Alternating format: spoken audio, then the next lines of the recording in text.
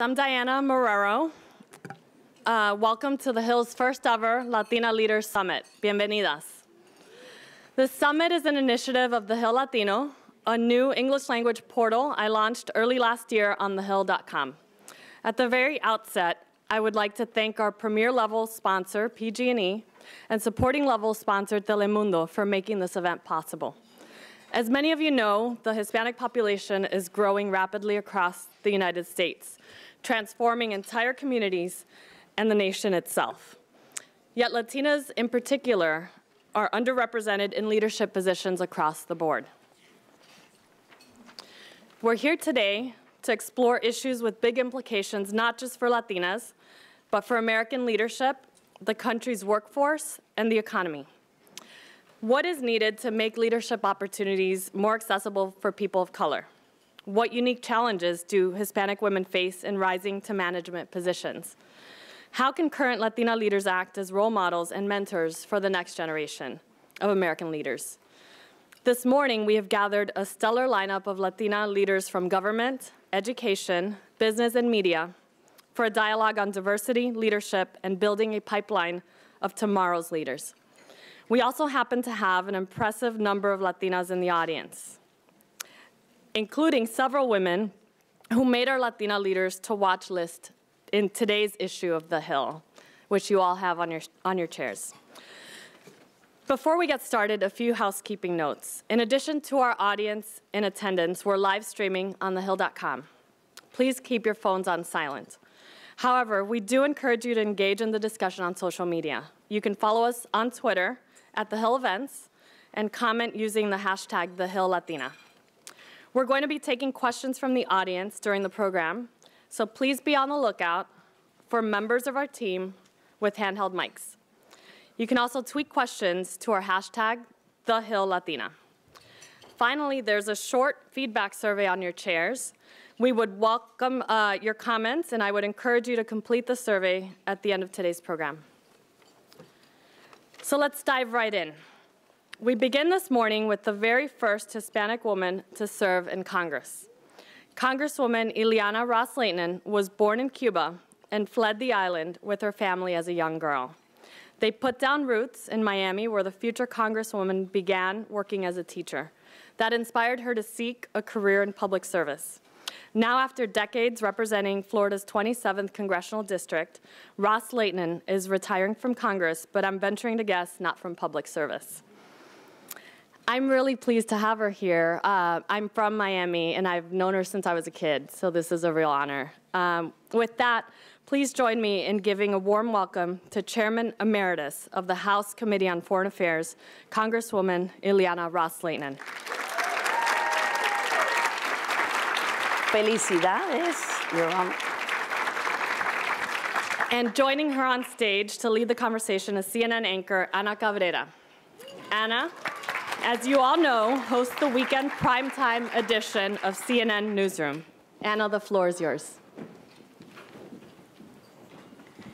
Thank you, Anna. It is a thrill to be here with you. Well, I'm so glad to be here with you. Thank you. And I see a few of the Latinas to watch in the audience. I saw that edition already. Felicidades. All right, we're going to dive in because we really don't have much time. And I know that you are a busy woman. You know, I want to get kind of the elephant in the room out of the air first. And first, just... I know I've gained weight, but come on. Gosh. Kind of harsh to start that way.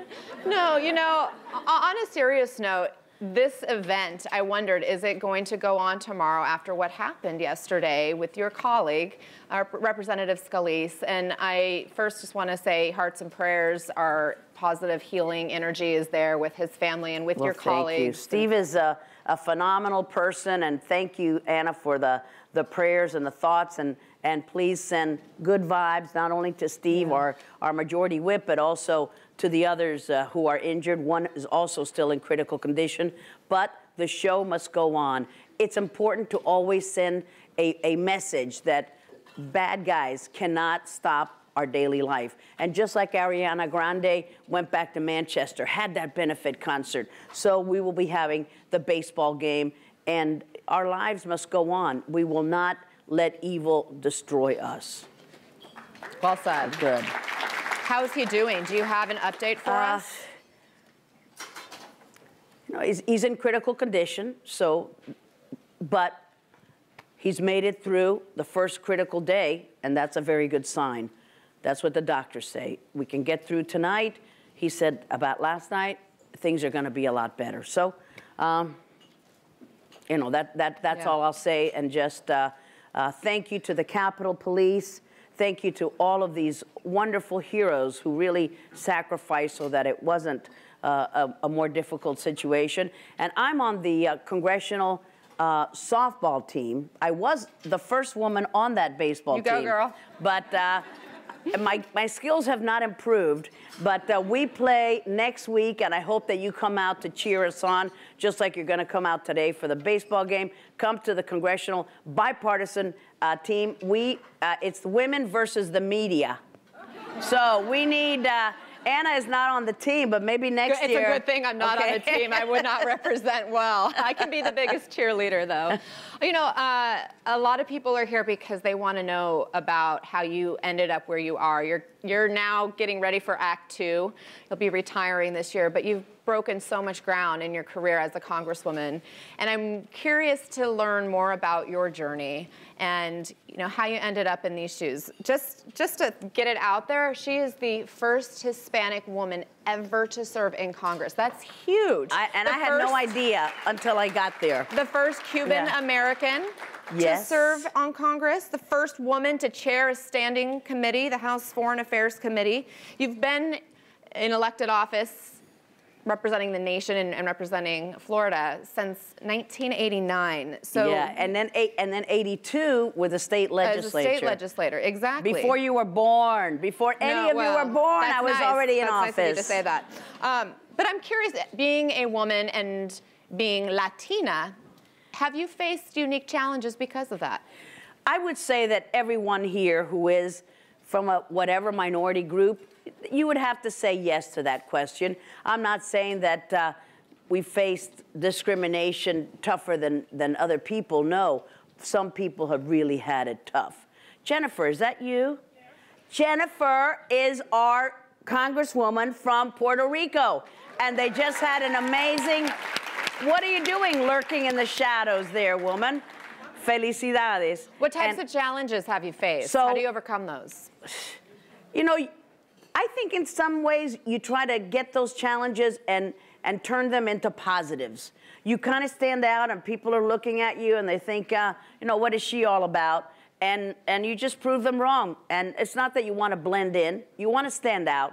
But you want to let them know you're just as competent, you're just as smart, you're just as worthy of that position, and that you didn't get it because you're a woman or because you're Hispanic. You won it because of your issues and your passion for what you do, and by golly, you earned it just as they did. And I think that's the way that you're going to make it, no matter if you're working in a factory or in a bank or working as a CEO of a company or being a member of Congress from Puerto Rico or Florida.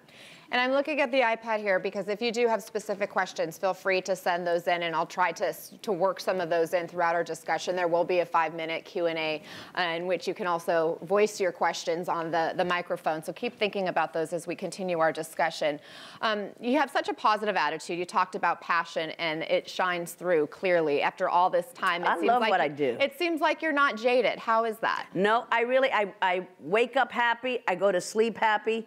And you have that choice. Sometimes life throws at you some bad pitches, and there's no denying. I mean, we can get terribly sick, or you're living in poverty, or you're part of the working poor. There are some tough situations, and I don't know how people in those difficult situations make it through. They're the ones that you have to say, wow, you have this spirit. But you have to learn to be compassionate, empathetic toward other people. Everyone that you look at and you talk to, you don't know what's going on inside of that person's life. And you may think that person is just like you.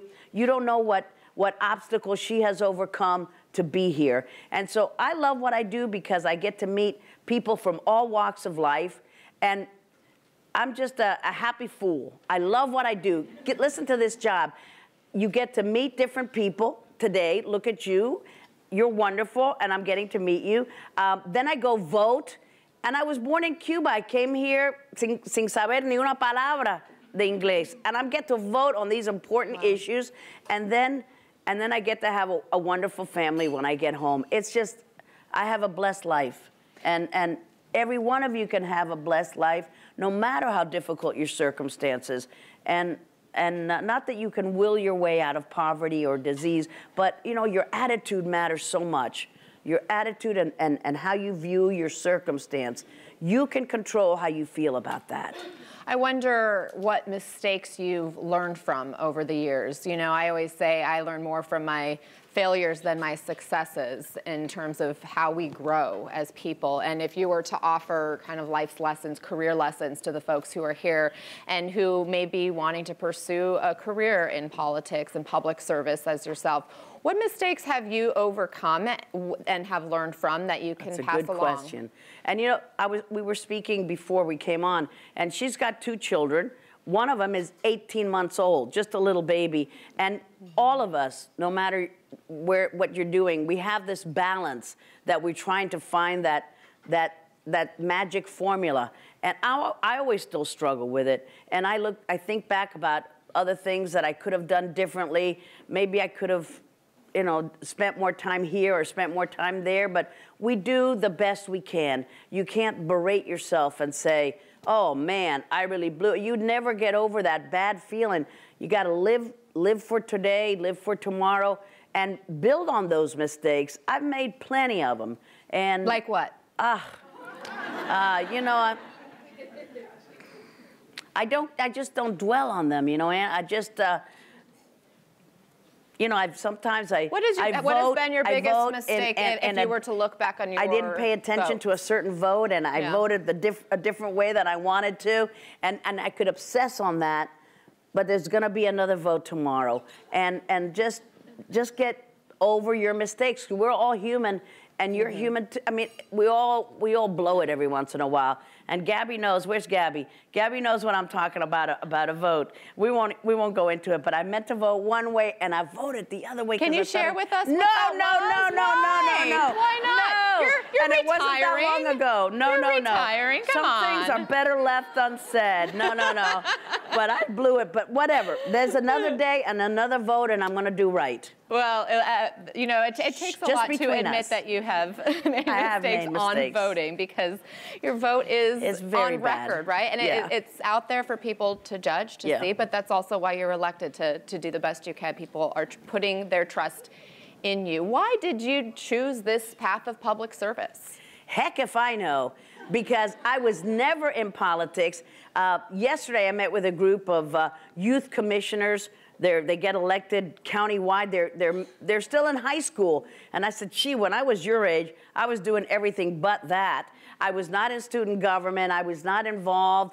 I was just, you know, I had hardworking parents. We worked in my parents' forwarding business. And I grew up in a house where we talked about freedom and opportunity. I lost my homeland to communism. So we talked about human rights and democracy. And we talked about the value of work. My parents were great role models. I always wanted to be a teacher, and that's what I became. I never would have thought, never, that I had an opportunity in politics. It wasn't even an option. I mean, it just didn't. That's why I think role models are so important, and what you do in your life, you're a role model for somebody else. You don't have to be a member of Congress to be a role model. Who is your biggest role model? Well, when I first got to Congress, a gentleman, you don't even know his name, Dante Fascell, was a congressman from the Miami area, and he was such a humble guy. And here he was, the chairman of the Foreign Affairs Committee, and he was just a regular guy. And he took me under his wing, and he showed me how Congress works and how you can make your family work with this job. And to me, he was a mentor. There weren't very many women in politics then, and now there are a whole lot. Not as many as we'd like, because we want you and you and you and you and you to run, and you're going to win because you're going to have determination and you're going to know the issues. But I didn't really have a female role model. There weren't that many of us. Yeah. And certainly no Latinas. Let me ask you about that, because right now, you mentioned there are a lot, but at the same time, it's not enough. I mean, right now, you look at the congressional makeup, and out of 535 members of Congress, both House and Senate, only 104 women in Congress right now, about 20%, not quite. 38 are women of color, only 10 are Latinas. Why is that? Why do you think there isn't more diversity right now in Congress? You're right. Congress, you take a snapshot, it is not representative of this audience or any, of course, we're a little bit slanted here, but it's not representative of any kind of audience. We don't represent America. We need more diversity. And I think that the most difficult part, Anna, is that is fundraising, the cost of campaigns. People hear about it and they read about, you know, so-and-so got into trouble, and they think that politics is dirty, politics is not for me. And we're not great role models. That's number one. We're not projecting a very positive picture for Americans about politicians. Look at all the fighting, and we can't even pass a budget. We're not doing it right, so the fault lies in us, first of all. And secondly, you know how hard it is to raise money, and people think, I'm not gonna get into that, to then what? Serve and just be nasty and bitter toward each other. Right. So we need to clean up our own act so that we can have quality people like all of you running for office. Politics has become so polarizing. It seems like bipartisanship is a bad word. And yet, you are somebody who has been respected and recognized for reaching across the aisle, for not always towing the party line on your votes. And I'm wondering, you know, as you're reflecting back, one, why aren't more of your colleagues like yourself? And how do you get bipartisanship back into legislating? You are so right. When I first got here, remember this is 28 years ago, it'll be 29 by the time I retire. This was so different. What you have grown up with, because you're all young folks, this is not the way it used to be. This is not the normal way of doing the country's business. It is now a gotcha game. And every election cycle can be a shift. And so the stakes are very high. And that's why you have these gotcha bills and these gotcha votes and these gotcha interviews from CNN. No, not fake news, not fake news. And the media are our friend. Mark those words. Yes, I do not have that attitude. But very few people have that kind of bipartisan attitude. You're so right. When you compromise, you give in a little, the other person gives in a little, and you work out a deal. Oh my goodness, that's a bad word. Compromise is the new four-letter word, and it's really tough. And Jennifer knows, you know, at the committees, it's dog eat dog. How do you change that, though, given the current political climate? For some members, their districts are so overwhelmingly Republican or so overwhelmingly Democrat that they don't come from a base where you have to make compromise. And if you make a compromise, you're looked upon as weak. If you stick to your guns, you mean you've got principles? No, you're so obstinate and stubborn. We can't get government to function. Government has got to be a compromise. It is not a problem. And I don't think with the makeup of these districts, and I really don't have a rosy outlook that it's going to change, because every election could shift the power of who controls Congress.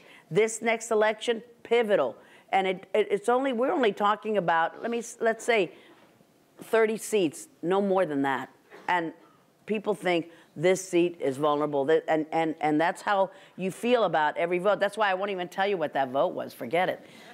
I'm not even running again. But yeah, I mean, why exactly though, but why is it so hard to admit that then when you feel like you have a vote you regret? Why can't you say it out loud? I don't think people like to hear that you make mistakes. I mean, you want members of Congress to be human, and at the same time, you're thinking, gosh, how could she have voted in an incorrect way? You kind of don't want to hear it. you want to know that we're human, but not too human. So there's a lot of expectations from everybody's.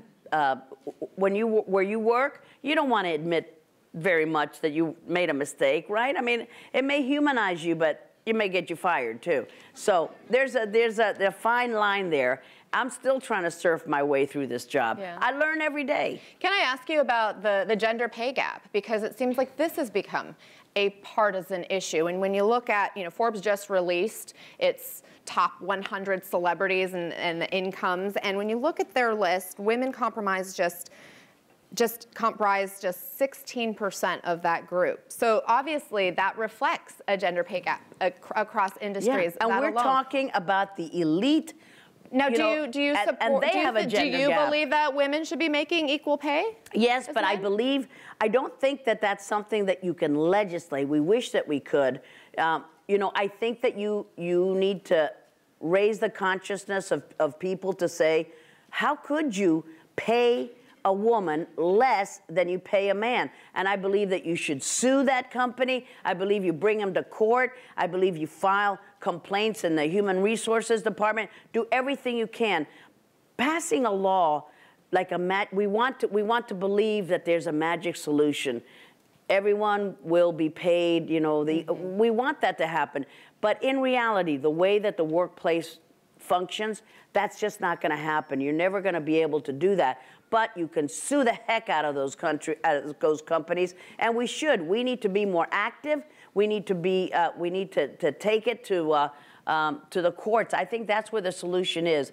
I don't think that the solution for the gender gap is ever going to be in the political realm. Okay. I think it's going to be in the courts. And that's where you really shame them. 5 minutes left for this panel. So if you have a question, raise your hand. We'll get a mic over to you. I'm going to follow up with a quick question about Cuba because that's where you're from. Yeah. You came here as an 8-year-old from Cuba, and you have been a vocal opponent to the Castro regime, so much so that you were nicknamed by Fidel Castro the Big Bad Wolf. La Loba Feroz. I love it. I put it Feroz. on my license plate, but then I noticed, oh no, people know that who you are. Then you can't. You have to be a super good driver, and sometimes whatever. So you don't want to stand out so much 6 months that way, later, right? esa chapa la. Now, we are expecting an announcement of some sort tomorrow from this administration on the Cuba policy. Expected that this president will roll back the softening that we saw under President Obama. Now, did he consult with you? Did President Trump ask what you? Mario, I have not met President Trump. I don't work with him, but Mario Diaz-Balart has been our point man on Cuba issues. You have to specialize in certain issues. You can't do everything. So some people are known as the healthcare person or the labor rights, and Mario for us has been that point person. He's been negotiating with the White House. The president is going to fly down on Air Force One tomorrow, go to the Manuel Artimes Center in Little Havana and explain what his executive order is. And it's all in the implementation, and it basically is going to be you can't do business with any entity that has ties to the Cuban military. And that's what you're hearing is going to be the So what we want is freedom, democracy, anything that helps the people of Cuba and doesn't help the regime. Because the regime gets money, they use it to beat up on dissidents. Las Damas de Blanco, you talk about role models. These are ladies who dress in white. You've probably heard of them. They have a flower in their hand, and they march peacefully to church every Sunday, and for that, with a photo of their loved one who's a political prisoner in jail. And the state police comes in Cuba, and they beat them, and it is unbelievable what's happening to them. And those are some incredible role models. I mean, there are some incredible women in the world who really have it tough, and they're standing up for their principles. I have it easy, so it's not a problem for me. Let's get a question or two from the audience if we have them. I have more questions for her if you don't have them. But if you have it, raise your hand big and high, loud, up in front. Quick, bring the mic. Okay. My name is Cristela, and I had a question for you. You talked about compromise and bipartisanship. To what point at either party, since you R&R, do you compromise? Like, where does the compromise line? I know what you mean. Values versus, as a queer woman of color, I would never be able to. You can't compromise on basic values like that. I'm not talking about that kind of compromise.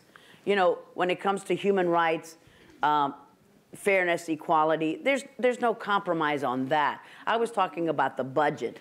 You know, what current issues, you are so right. When we look at health care, when you look at core values, there's immigration, you can't compromise. Taxes, the current issues that are out there right now, do you see compromise on any of these? That's where we need compromise. We need to come together as a nation and say, we've got to keep the government open. We should not say the goal is a government shutdown. We have members of Congress who are actually advocating government shutdown. No, that's not the solution. That's the problem. We need to come together, compromise on tax reform, on the budget, all of those issues, healthcare that you talked about. Where are you willing to compromise? If you were to lead the way, where would you compromise on the issue of immigration? Well, that for me and for Lucille, and you'll hear from her, I'm a refugee, I'm an immigrant. This country opened its arms to me. How comfy, right? For me to say, oh, I'm here, you can't come in, and those of you who are here, too, on you. No, no, no. We need to be fair. We need to have a good immigration system that treats the people who are already here in a humane manner, and then put a system in place where we're able to really have border security. And whether you're from California or whether you're from Florida, wherever, we all know people who are not here legally. They don't have their papers, but they love this country and they pay taxes and they're good people. What do we earn as a nation when we separate mothers and fathers to children? Legal status? Legal status, the citizenship, of course they should. That's what we should do as a nation. How we get there has been very difficult. Right. But we need to, that's where you start to do a little bit of you give up this and you give up that, and it may not be the best. It may not be the best, but it's getting to the place where people can live here without fear of deportation and without separating mothers from their children. That just pains me. We have time for one more question. Or dreamers. When we deport dreamers, that's crazy. Hi, here. Right here. My name is Mauricio Ascuñan. I'm from the Federal Reserve. I'm the chair of the Hispanic Employee Committee. So first of all, thank you so much for letting me be here in the Latina Leaders Summit. No. So we are all encompassing. My question for you is, I understand that society needs to understand the value of diversity and also the value that Latinos in general can provide. Yes. But what will be your advice for us, for the Latinos? What type of skills, what type of experience, what type of knowledge we still need to increase in order to get more opportunities? Great question, right? Wow. What a great question. I mean, yours were great, too. No. Well, by participating in forums like this, it's so important to network, to help each other. And maybe you know of a job that's opened up in the Federal Reserve, and you can tell somebody about it, and you help somebody. Never be afraid to help somebody else. You know, it doesn't take away your bright light. It helps others. And like that saying says, it lifts all boats. So help each other, be aware of what's happening, and don't be afraid to speak out in meetings and in your job. Sometimes we're very meek and we're very passive, and I encourage people to speak out more and to state what their position is and what their problem at work is. We've got to be our own best cheerleaders, and we don't do enough of it. We're waiting for others to give us affirmation. We need to be self-affirmative. All right, Congresswoman, thank you so much. Muchas gracias, Ana, and see her this weekend. Thank you. Thank you. So Bye. nice to have a conversation. I'm going to scoot right in front of you. Please do. And good luck in your second everybody. act Thank you. retiring, Congresswoman.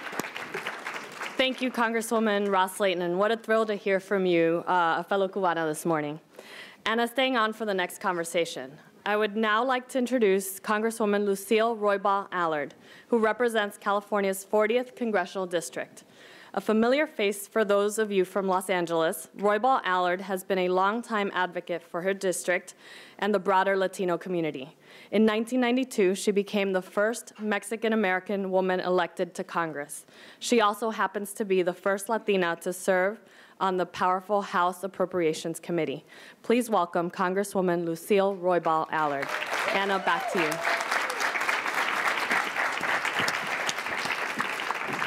So nice to meet you. Nice meeting you. Well, thank you for spending time with us, Congresswoman. First, I want to get a little sense of how you got to your position. We know you were elected in 1992, the first Mexican-American woman to serve on Congress, but you had quite a role model in your own family, your father, who served in Congress also for 30 years. Did you always want to be a Congresswoman? No, I never even wanted to get into politics. Having been raised in a political family, I understood firsthand what a difficult job it was and the impact that it had on families.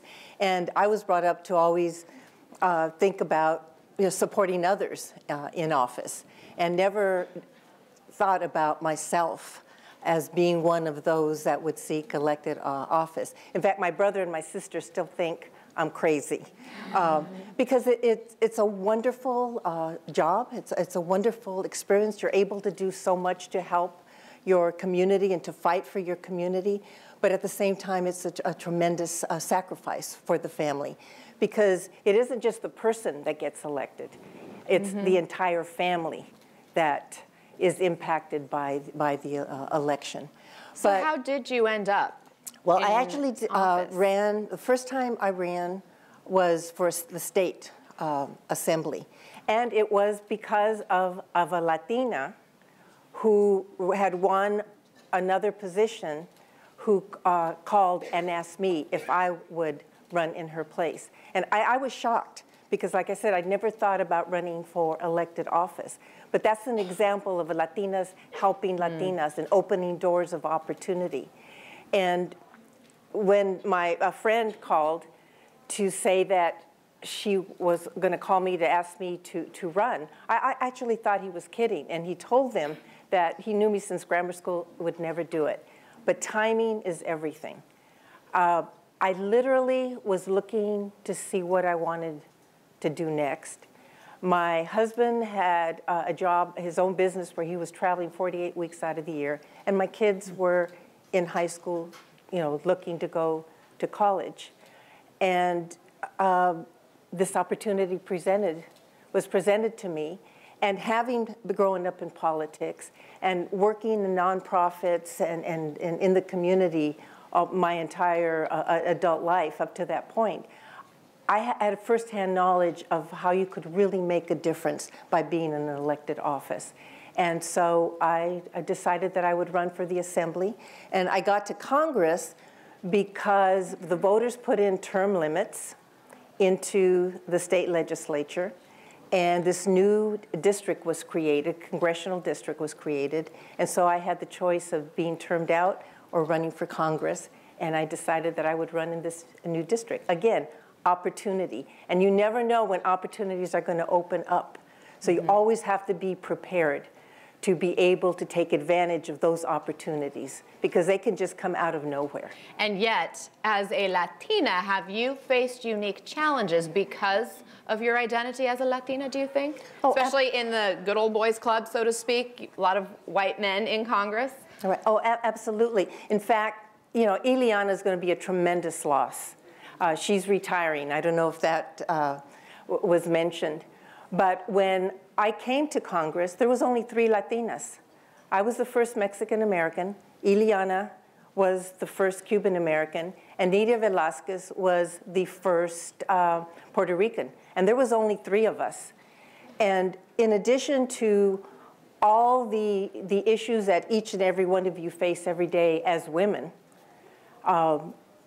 we also had to explain to our Congress colleagues what the difference was between me, Nidia, and Ileana. I am not joking. I am not joking. And I was shocked when I came to Congress, because most of members of Congress, particularly when my dad got elected in the 60s, I was already in my 20s, so I didn't grow up in a congressional family. There were members of Congress had never met another minority other than African Americans that were here in DC, but had never met a Mexican American. And I was just shocked, absolutely shocked. When for them a Mexican was the ambassador from Mexico or from Japan, but in some cases there were members who had never met another minority. That speaks volumes. And your father was the one who actually came up with this idea to have a Hispanic Congressional Caucus or Congressional Hispanic Caucus. I know you're a member of that caucus today. Why do you think it's important to have a Hispanic Congressional Caucus, and what do you see as its role? Okay. Well, the Congressional Hispanic Caucus, when it was started, there was only, I think there was 3 to 5 Latino members at the time.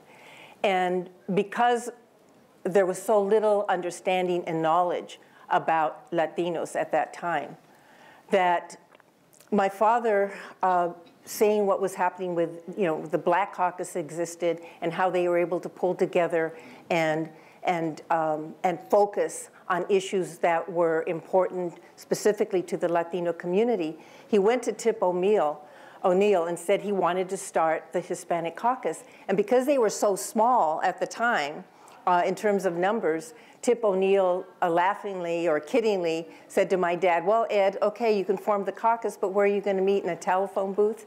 That's how few there were at that time. But since then, it has grown, and it is because of the Hispanic Caucus that for over the years that I have been there, that the focus, and we have pushed on having comprehensive immigration reform. It's because of the Hispanic Caucus that the battles that you see in Congress to protect our immigrant community, it's because of the members of the Hispanic Caucus. Without the Hispanic Caucus, especially in the earlier days, those issues would have been ignored. And so I can honestly tell you the Hispanic Caucus plays a tremendous role in making sure that our leadership, both Republicans and Democrats, do not overlook the specific needs of our Latino community. But it also is important in terms of our message, is that helping to educate our colleagues and the rest of the country that Latino issues are the same as every American issue. We all want the same thing. We want good paying jobs. We want to have our children to have a good education. We want to have clean air, clean water. Our issues are really, when you think about it, no different than anybody else. But what happens very often, they try to separate us, make us feel like we're different.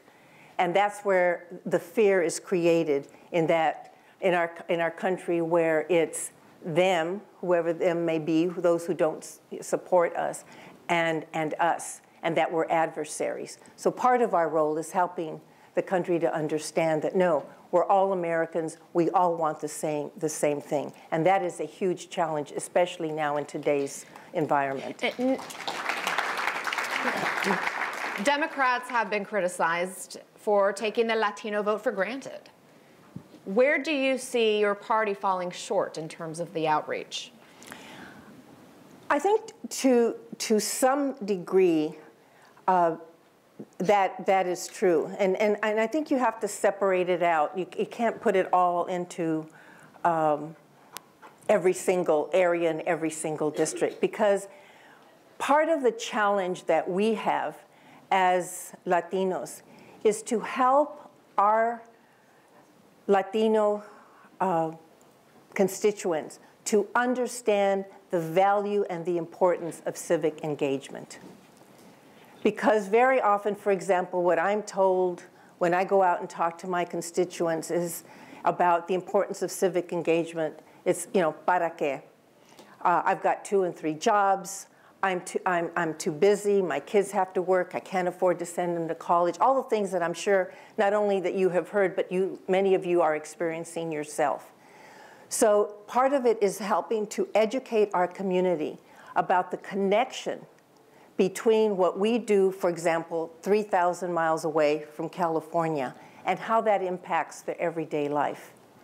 That is the decisions that elected officials make that determine minimum wage, that determine health care, that determine how much money goes to education, that determines, their ability to buy a house. And once our community, members of our community, start to understand and realize that connection, that in reality they can't afford not to be involved and to elect people who are going to represent our interests, the light goes on, and I've seen it in several areas in my own district. They become activists, and they organize, and they have been able to stop the building of a prison in East Los Angeles. They have been able to stop the building of a hazardous waste incinerator right in the center of my district. They have been able to fight the school district,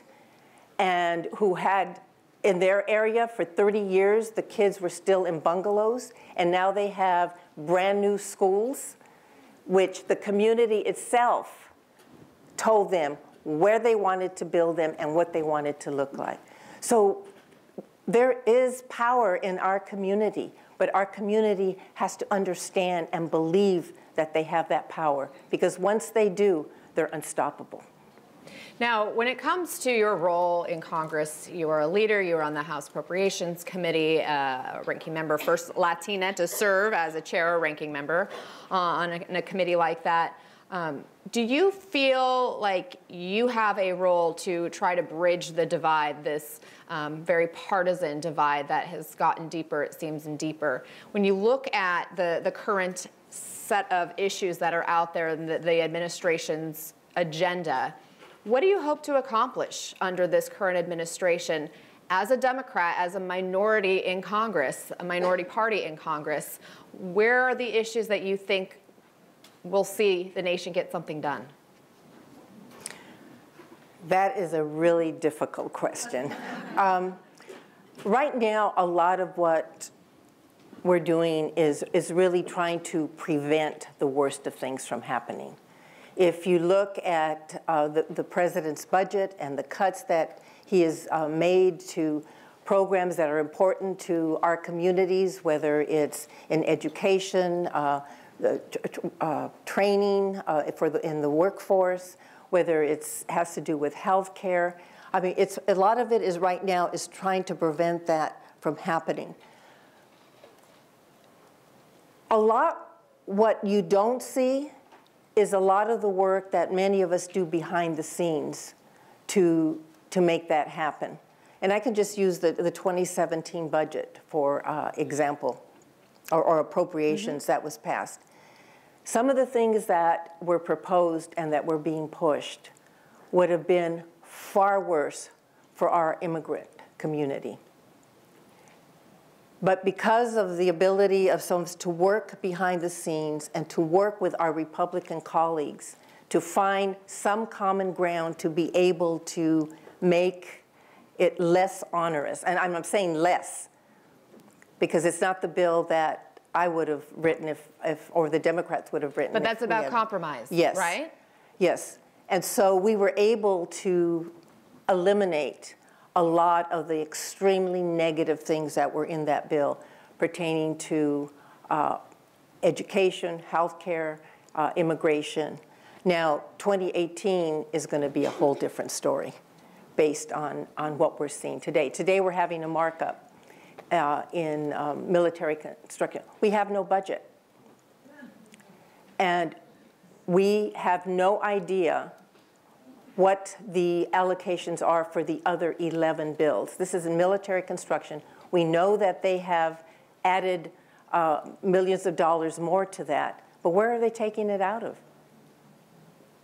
If history is any indication, every time more money goes into defense, military construction and these other, and Homeland Security, in which I am the ranking member, it usually comes out of labor H, which is healthcare, education, all the programs that are important to our community.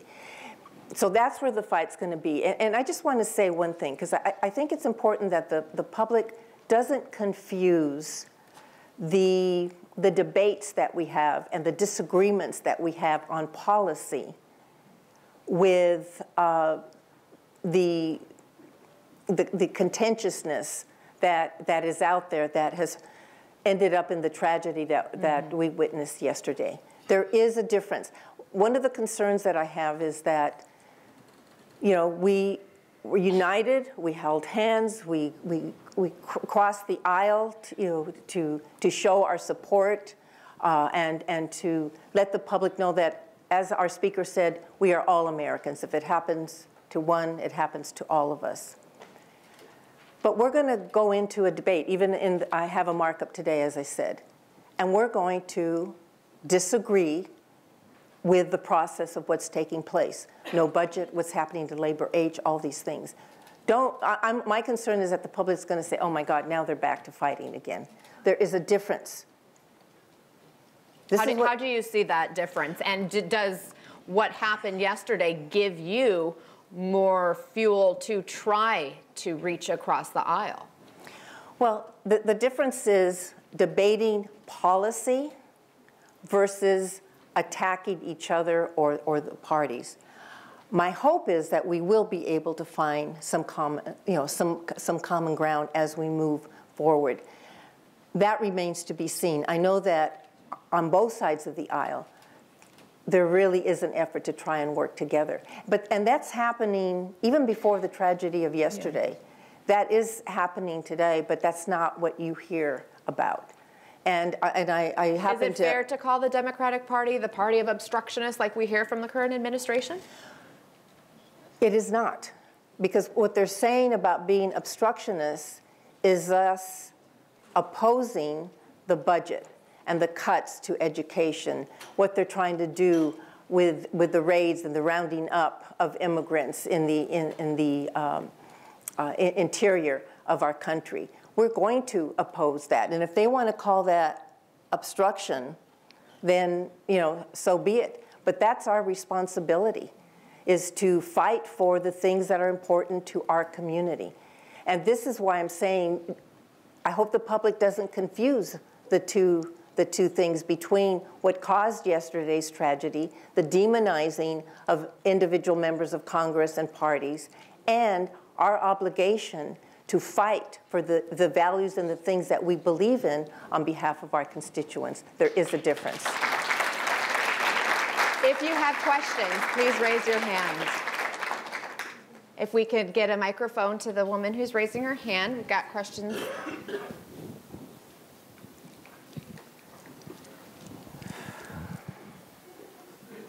Thank you.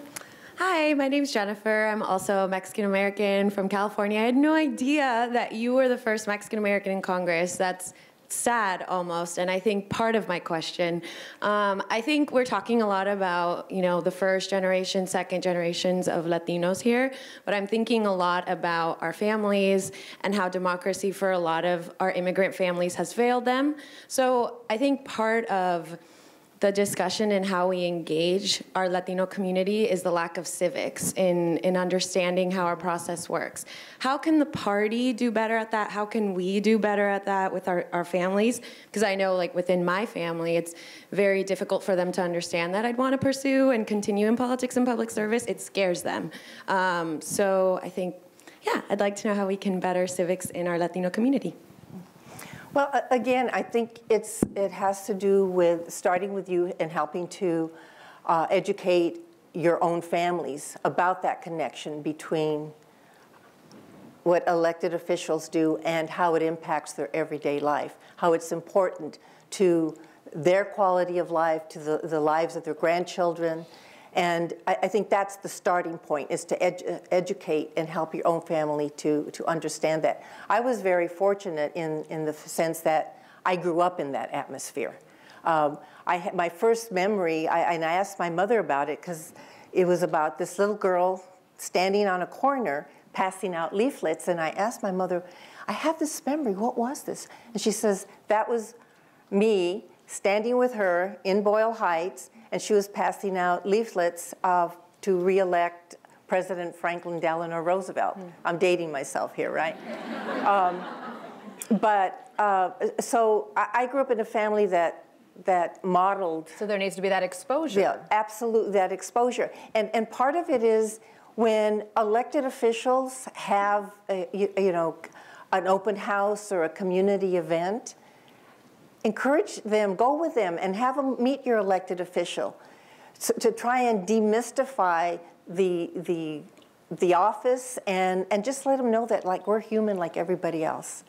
We have the same issues, the same problems. We fight with our husbands or our wives and our kids. We have all the same issues. We just happen to be in this position. And once you demystify it, and also to help people to understand that elected officials work for them, that it is their vote that hires us, and it is their vote for somebody else that can fire us. It is your taxes that pay our salaries, and that you and your families have every right to contact your elected officials, to hold us accountable, because you actually are our employers. And when they understand that they have that right, and you demystify the process, again, lights go on, and it's just a wonderful thing to see. We are pretty much out of time, but I want to make sure we get at least one more question.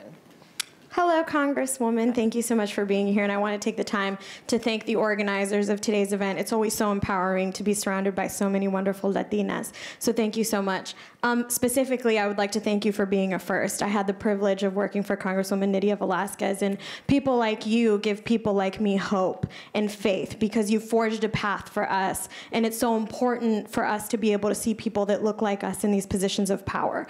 That being said, with knowing what you know now, and being in this new interesting political climate, what advice would you give your younger self, specifically in your late 20s, early 30s? My younger self, thank you for more that. specific. Yes, and just with your experiences and everything, and kind of how I feel as though you have to be ready to fight now more than ever. So knowing all of that, what advice would you have for yourself at that age range and for the women here today? Not to be so scared. Don't let being afraid keep you from pushing forward, because that was something I always struggled. I was the first in my family to graduate from college. And when I went to college, there was just a handful of minorities there. This was Cal State LA. I don't know if any of you, right now is a large Latino, population there. But we were made to feel unwelcome. And, pushing through that and not letting others try and define you. Because you're constantly having to struggle with that little voice that sometimes takes in all the negativity that we hear, and that self-doubt. And one of the things that I was fortunate, and I think that helped me, was not only my father and my mother modeling for me the fighting of what was out there, because when he became the first Latino elected to the LA City Council, there was threats on his life, on my mother's life, threats, kidnapping. When going to grammar school, we used to have safe houses where if anyone tried to grab us, we were told, this is where we were supposed to run. And also, I was very, very fortunate, because when my father, after he lost the first time for city council, then won the second time through a community organizing that was taught, which became, after he got elected, that group, the community came together, realizing their power, and they formed the Community Service Organization, the CSO, which is where, and I was fortunate to meet as a little girl, met Cesar Chavez and Dolores Huerta. They trained in Boyle Heights, the community organizing that they learned in Boyle Heights with the CSO, and then went on to organize the farm workers. So I was fortunate to have a lot of this modeling for me. You are all models. You may not feel that, but each and every one of you are models. You have come to the point that you are at with the same kinds of prejudice, the same struggles, the same issues that I and everybody else. I'm here because of what others did before me. I didn't just, get here on my own because I'm Lucille Roybal Allard. There were others who laid that foundation for me to be here. The same with, others. You right now are also laying that foundation. You are building on the foundation that was laid for you. And you all have power, and you need to realize that power. And it is scary. I can tell you that. I knew nothing about politics. My father was a politician. I wasn't. Just like if your father's, a surgeon, you don't automatically know how to, operate, right? Well, I didn't know anything about politics except as being the daughter of. And when I got to Sacramento as an assemblywoman and I came to Congress, I was scared and I was nervous. Well, Congresswoman, thank you for sharing your courage and your bravery and your story with all of us. I wish we had more time to speak. Okay, thank you. So nice to meet you. Thank you very much. Okay, thank you. Thank you. I'll give you this back. Thanks. Thank you, Congresswoman Roybal Allard. Thank you, Anna. Now it's time for the sponsor perspective portion of this morning's discussion. The next conversation is programmed and presented by our sponsor, PG&E. Please join me in welcoming on stage Geisha Williams, President and CEO of PG&E Corporation. Earlier this year, Geisha became the first Latina to lead a Fortune 500 company. Moderating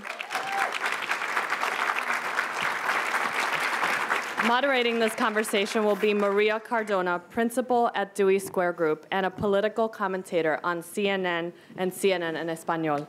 Maria, the floor is yours. Thank you. Buenos días, ¿cómo están? Packed house, awesome. It is so thrilling to look out at the audience and see, right, these amazing faces. And just want to underscore something that the Congresswoman said, that you all are role models. You all are leaders. Never forget that. Never forget that power. Speaking of power, in more ways than one, I am thrilled to be here to moderate this short, but I think what will be a very impactful chat with Geisha Williams, who, as you all heard, is the first Latina to be elected by a board of directors, actually to a Fortune 200 company. Yes, round of applause, please. Which is both incredible and incredibly sad. I agree. That happened. But I know that you were the first, but you certainly will not be the last. That's the hope. But eyes are on you, like it or not. I'm sure that's something that you have been used to your whole life. And speaking of that, I want to start with a conversation about how you started. Literally how you started here in this country. You came over here from Cuba, 5 years old. Yep. I'm sure that was an incredibly both impactful, overwhelming, scary, challenging, all of those words, I think, go to describe that. But tell us a little bit how that was for you and how that cemented your thinking and how you were going to achieve goals in your life. Well, it's, first of all, it's great to be here with all of you. You are the future, by the way. You have to be the next generation of leaders, so never forget that. We're counting on you. So I was born in Cuba. I came to this country when I was 5 years old. My parents were political dissidents. And we came to the United States like just about every other type of immigrant that there is, right, with just barely the clothes on our backs. We didn't speak the language. We had no real connections. And we ended up in St. Paul, Minnesota. Wow. So can you imagine, right, little refugees getting off that plane with just like little bare sweaters in this incredibly cold climate. But the people were wonderful. The people were warm. It made up for the climate. And it was challenging on so many different counts. For me, entering kindergarten was my first challenge, right? So I didn't speak the language. I was probably scared out of my mind. I have a weird name, Geisha. I'm sure that they were saying Geisha or Geisha. My parents called me Hesa. My last name's Jimenez. They were probably saying Jimenez, right? So they're saying Geisha Jimenez. It doesn't sound like Hesa Jimenez, right? So I'm just sitting there and I'm not responsive. I'm afraid. And so the teacher decides that I must need special education, that in fact, I must be deaf and that I must be mute because clearly I can't speak. So my parents have to go through this incredible bureaucracy, little refugees who don't know anything, to prove that their daughter didn't have a hearing problem, didn't have a speech problem, that she just didn't speak the language. And so that was my first obstacle, and we overcame it, and life was good. But you know, I have to tell you, being here with my parents in this country and really being part of the fabric of this country, which is really the immigrant blood that runs through so much of this nation, is something that I'm very proud of. They taught me the value of hard work and perseverance and never giving up. They shared with me the incredibly important value of education and community service, and that's something that I've brought with me every step of the way. Terrific, thank you. Throughout your career, and you went into an industry that still to this day is probably male-dominated. The engineering fields, STEM fields are something that a lot more Latinas are getting into, but certainly not enough. I want to talk to you about the importance of mentors. Yes. And as my experience was, when I was coming up, there weren't a whole lot of other Latinas in positions of being able to mentor. I depended on fantastic men to mentor me. Tell us a little bit about what your experience was. Maria had the same experience for me. So I had the great privilege. It was one of those defining moments in my life, actually, where I had a mentor by the name of Clark Cook. I talk about him all the time. I still see him once or twice a year, have lunch with him at least once a year. And he was a high-level person in the company. I had just joined the company. I think I was in my early 20s. And he asked me one day, you know, so Geisha, what do you want to do someday? What are your long-term career aspirations? Well, I have to tell you, I'm the first in my family to get a college education. I was an immigrant. My aspirations were really low. They were modest. I thought maybe I could be a supervisor or a manager someday. And so I said something like that. And he said, no, long-term. Well, I was talking long-term, but he said, Geisha, and this is the question that has really fueled my whole career. He said, Geisha, someone has to run this company someday. Why not you? Why not you? And I thought about it, and I thought, well, women, you know, people like me didn't run companies. Certainly there weren't any women, there weren't any Latinas, and there weren't any immigrants.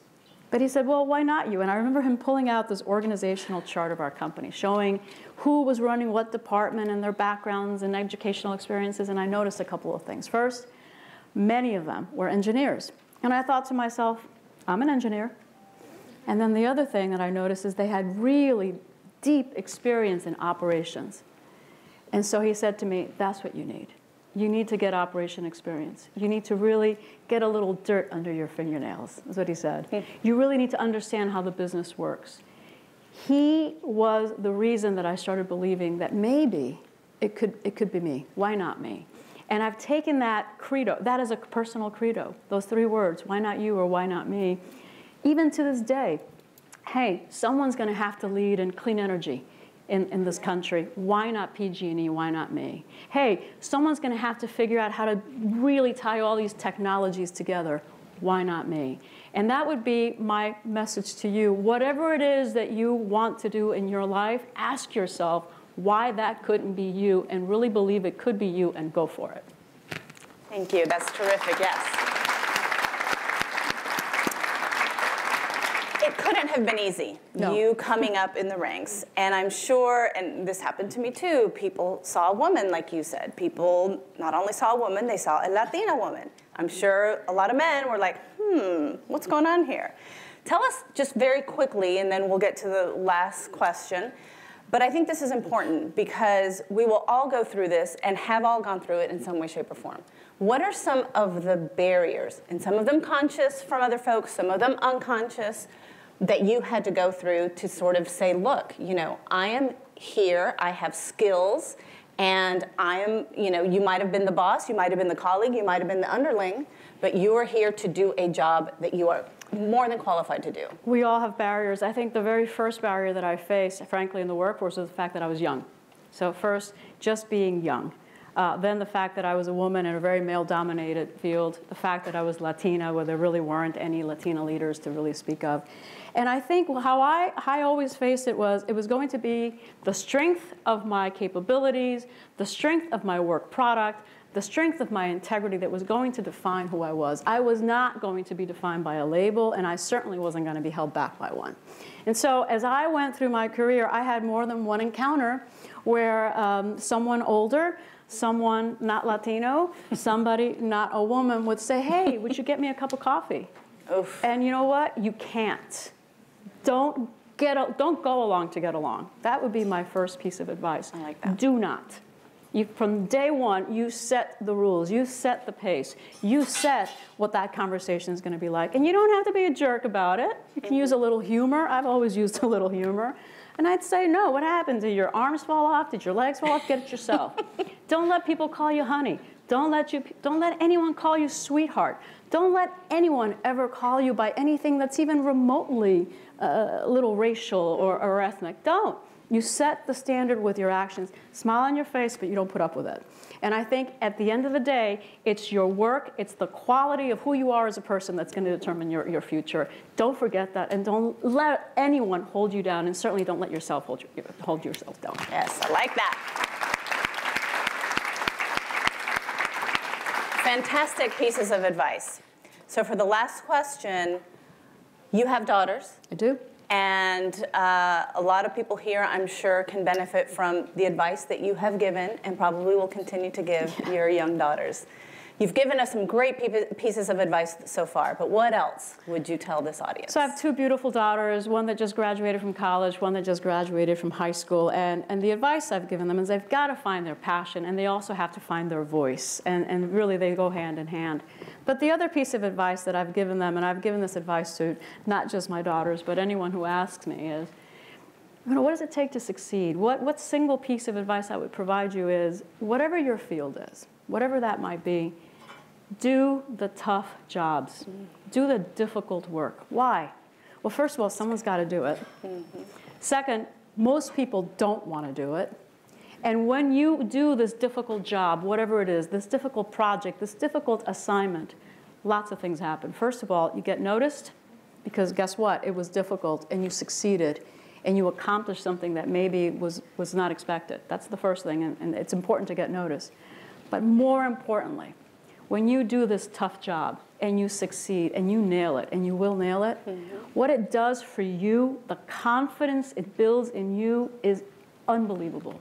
And you take that confidence, that knowledge that you can do it to that next assignment, and you nail that one too. And before you know it, you are unstoppable. You're a force of nature. So, but it starts with courage, and I saw the Congresswoman say something similar about not being afraid. It starts with courage, not being afraid, leaning in and doing the difficult work and doing it well. I guarantee that you're going to get noticed, but more importantly, you're going to feel a tremendous sense of empowerment. Thank you. Thank you, Geisha. It's been a pleasure for me. And I know that you have shown this audience and you have shown the world what Latinas can do. You are the first. You certainly won't be the last. And it's been a thrill to be here having this conversation with you. Thank you, Maria. Thank you so much. Thank you all.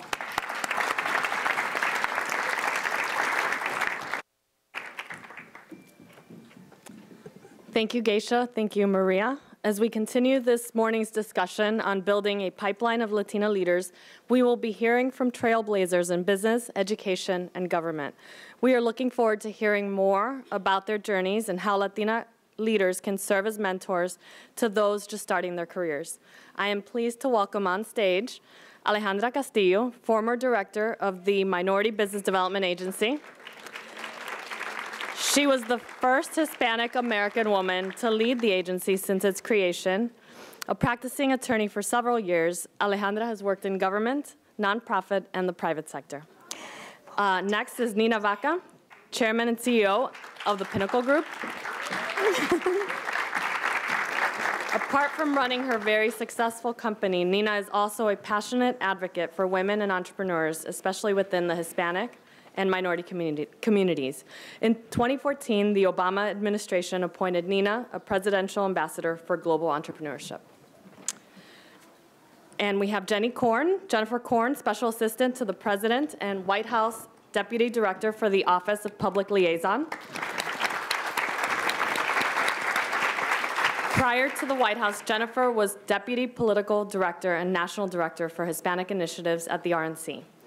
And finally, Sarita Brown, President of Excelencia in Education.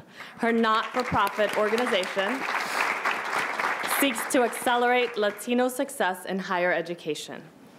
And Erica Gonzalez, reporter and anchor with Washington, D.C.'s local NBC TV affiliate, NBC4, will be leading this conversation. Erica, over to you.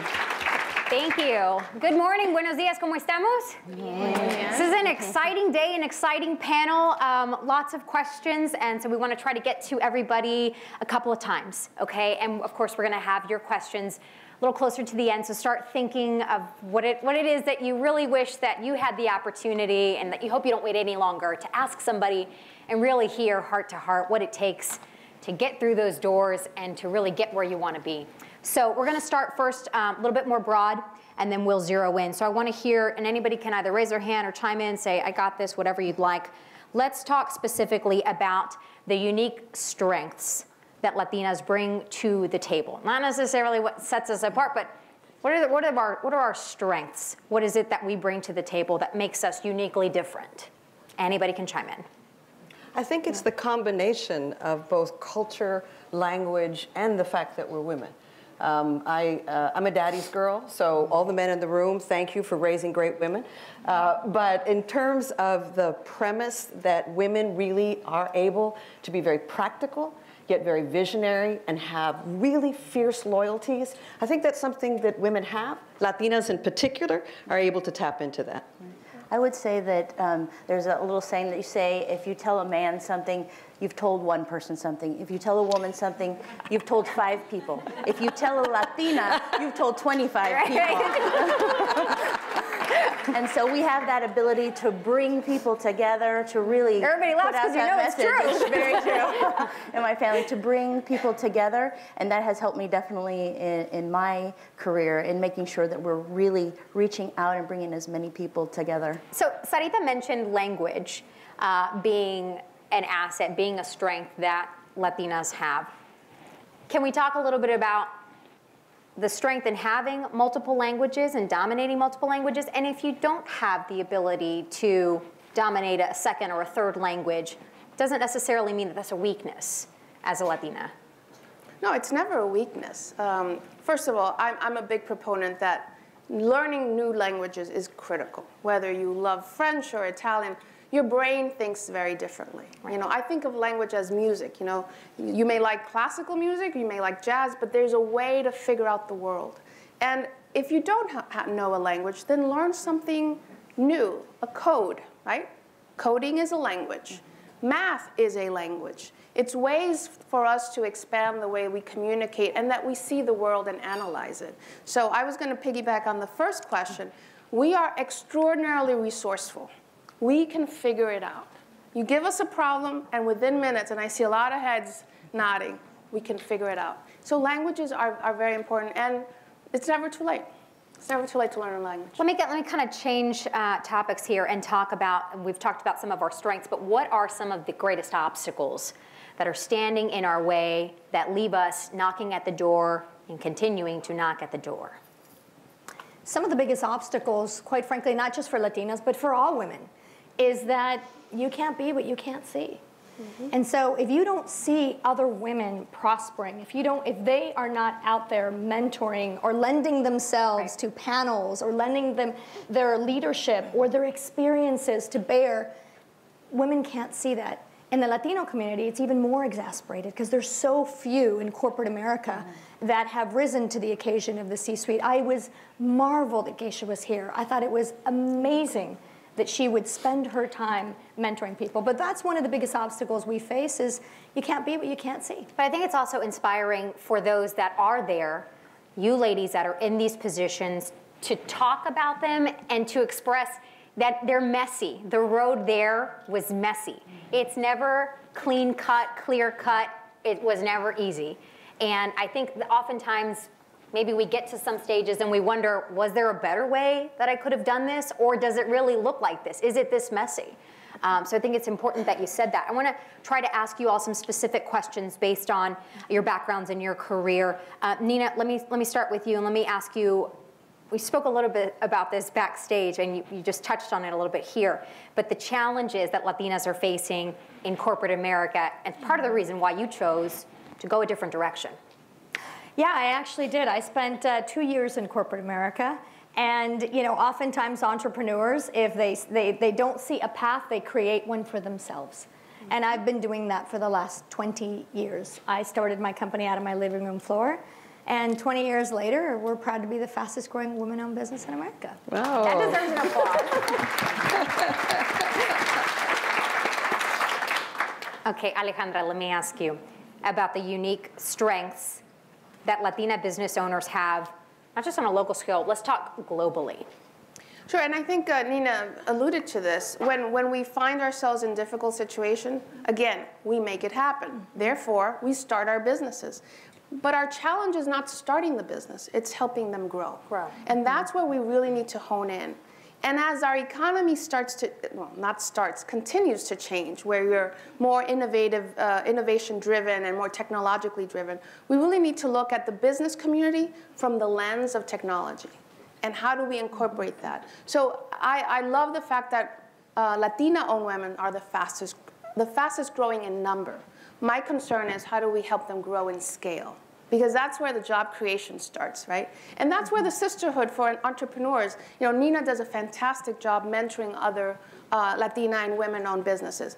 We need to learn how to leapfrog that learning curve, because if we start small, it takes us forever. And I know that you've had an amazing journey, but how wonderful had it been if you had been able to shorten that from 20 years to 10 years, right?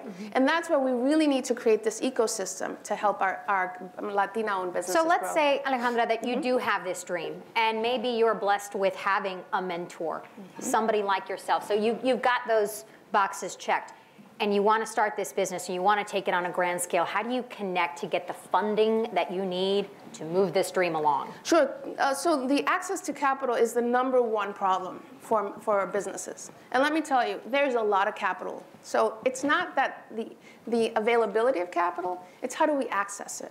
And that's where Jenny, who is now at the White House, and people who have served in previous administration have been working really hard to make sure that the capital in this country is democratized. So it's not just the people who have always had capital, but those who are seeking it. So you have the SBA, but you also have other alternative capital sources. And technology is, the whole conversation of fintech is something that we need to monitor, because that's also going to change the way that banks and lending institutions are actually engaging Latino-owned businesses. Sarita, let me turn to you and ask you about some of the barriers facing Latinas in attaining their higher education and moving through and attaining more. There are barriers, but what is exciting today is that there's also a body of knowledge of how to overcome. And hearing these comments, which are pretty much in the business sector, you can take all of the strategies and apply it to what we might call intellectual entrepreneurship. Because the changes within institutions of higher education, within the educational system, fundamentally are the same. And that the idea of how do you get capital, so capital is allies, so whether it's in the K-12 system or whether it's in post-secondary, who are the professors, who are the student affairs professionals, how can they tell you what's best to do so that not only your course sequence, but also how to get financial aid, how to move forward. All of those things are better mapped today than they've ever been. And the opportunity to be able to use those lessons learned and to go forward is very high. I can't help, though, but seize the moment, because also you have great nonprofit organizations that you can turn to, and coincidentally, 2 of them are led by women who happen to be sitting in the front row. And so I would ask them to stand up, because in terms of what they do, in terms of scholarships for students, leadership and mentoring, they are examples. What I'm doing right now, this is what all of us can do. Órale, stand up.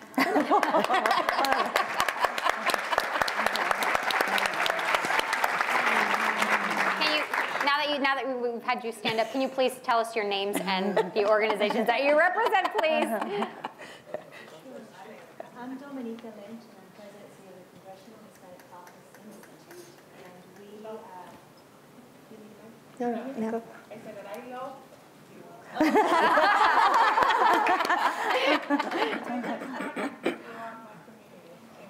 Well, you know, my life's work has been working with people. Done it for the last 10 years.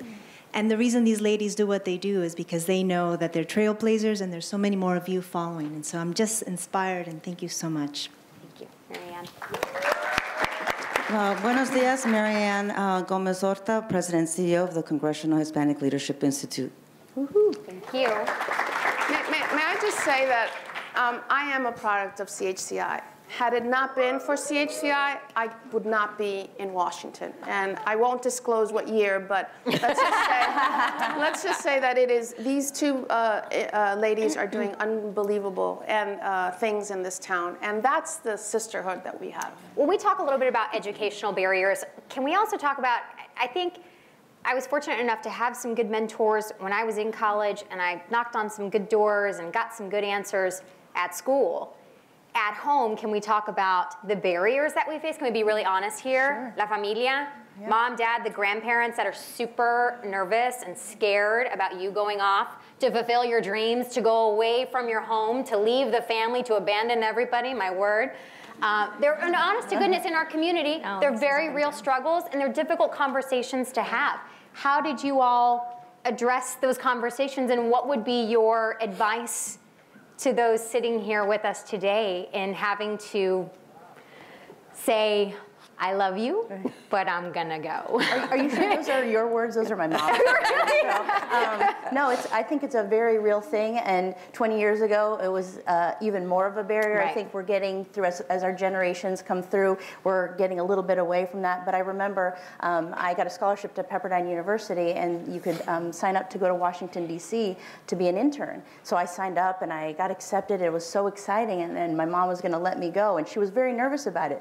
But my grandmother, was my abuelita, who was like, I can't believe that you're going to let her go all the way across the country. I mean, she made it sound like I was going to Saudi Arabia. You know, it was just like the worst thing. And it was a barrier to me. And so one of the things I've been doing is I bring as many Latina groups together to talk to them about how to talk to their family, and that it's okay to let go and still be close to my family. I mean, my family is all still in Los Angeles, and my mom, I feel guilty every day that I'm not there. But it's one of those things, if you know what you really want to do, you need your family support, and you need to explain to your family, this is what I need to do, and it's to help elevate Latinas as a whole. I mean, I'm so proud that, you know, I didn't have a mentor growing up. I mean, my dad was my mentor, but he hadn't gone to college, my mom hadn't gone to college, and so, you know, I just knew I was going to college. I didn't know what it was, but I was going when I was 5 years old, so, and then that opened up so many other doors to eventually work in the White House for the second time now, and, you know, but the biggest thing to me is then, because I didn't have the mentor outside in the workforce, is for me to be a mentor to other Latinas, and I'm so proud that one of our Latinas is here, Hannah Castillo, who's in the back, who's only 26 years old and already our office manager and doing amazing things, and we, you know, just being able to bring more Latinas in and mentor them as they go through their experience and help them. In your experiences, oh, I'm sorry, go ahead, Sarita. Well, and I also think that there's a great opportunity for us to bring our loved ones with us. It doesn't have to be that we leave them behind. Yes. I mean, the opportunity, because our numbers are greater, to be that bridge and to help our families. Right now, Excelencia has a whole series of Latino grads 2017 and on our social media stuff. And what you see are the abuelita and mama y papa and all the other family members there. And as somebody who is looking at recruitment, you recruit all of them. I mean, in terms of the economy and what we need in terms of talent, we need talented people. We need trained people. And that isn't a specific age group, but for us who are opening the doors, bring the family with us. And can I add to that? That's a beautiful statement. You have to bring your family with you. And at times, and I'm going to be very, very blunt, and at times you need a little distance. I will confess that at one point I divorced my family because when you're in Washington, D.C., and I'm just going to speak about Washington, or in any other industry, and you are invested and you're drilling down and you're making it happen, the drama of family at times, they don't understand what you are going through. I ate a lot of cereal when I was beginning in this town. But then you create new family. And you know, I need to recognize Milady Guilarte and Jordan Valdez and Federico de Jesus and so many who are in this audience today. Those are my Washington family. They're the ones I call, and I see Abigail as well. They're the ones I call and I reflect. My family from home is the ones that are closest to my heart, but they don't understand this world. And sometimes it can be very lonely. But you have to protect yourself. And in our communities, mental health is not an issue we talk about. You have to be whole all the time, spiritually, physically, intellectually. And family at times needs to understand that, or you have to get some distance. So I had to be very blunt because this is a tough town. It's true. It's a tough town. It's very true. Jenny, let me come back to you. Nina, sorry, go ahead. I know, but do you understand? See, we said one word, family, and everybody has something to say about it. I'm like, pick me.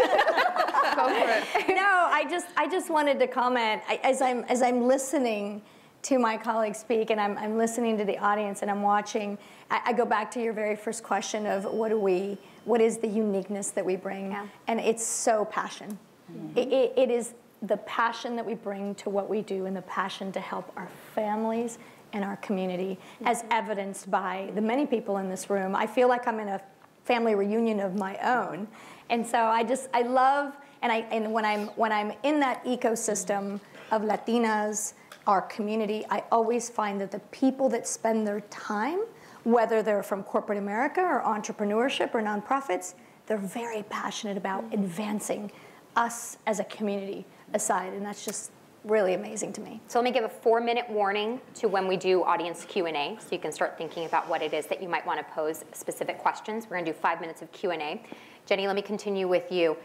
Do you think that there is a way can you build a pipeline of Latina leaders coming up? I know you mentioned the young lady that you work with, 26 years of age, that is just blowing through barriers. Can you do that in the public, in the private sector? Can you build this pipeline of strong, capable Latinas that are ready for the job, ready to go? Absolutely. No, it's, well, first of all, as everybody knows, Hispanics are the largest growing population in the country. 50,000 Hispanics turn 18 years old every month. So we have just this amazing farm team of Latinas who are ready to go around in every industry. And so it is possible, and it's possible. I'm already seeing it. I mean, there are all these wonderful nonprofit organizations, all of these that we work with, and the one thing that I'm able to do over at the White House is to bring in as many Latinas in there as possible to talk about policies, to talk about the concerns that the community has. And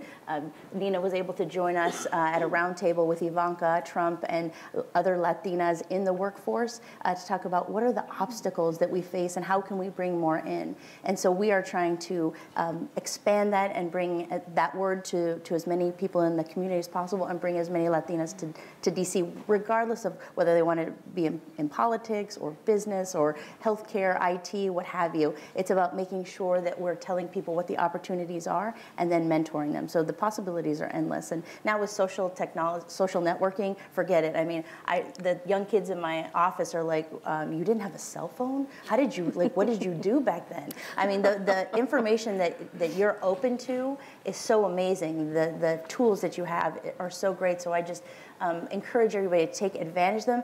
And this is one thing somebody has accused me of being. They're like, you're too timid. You're as a Hispanic woman. So what we have to do is not be timid. We have to make sure that we go out there and we do knock on that door. We are important, and we can talk to that congresswoman. We can talk to that governor. We can talk to that CEO. And so make sure that whatever you want, you go out there and you get it. And you join those networks so that they could help you move along. I think that's the one thing that was missing, 20 years ago that is really starting to grow is the networks that are so important. So let's say we do get to that door and we do knock on that door, and we are absolutely certain that there is something behind that door that we want, and not only that we want, but that we are capable of having, not because it's given, but because it's earned.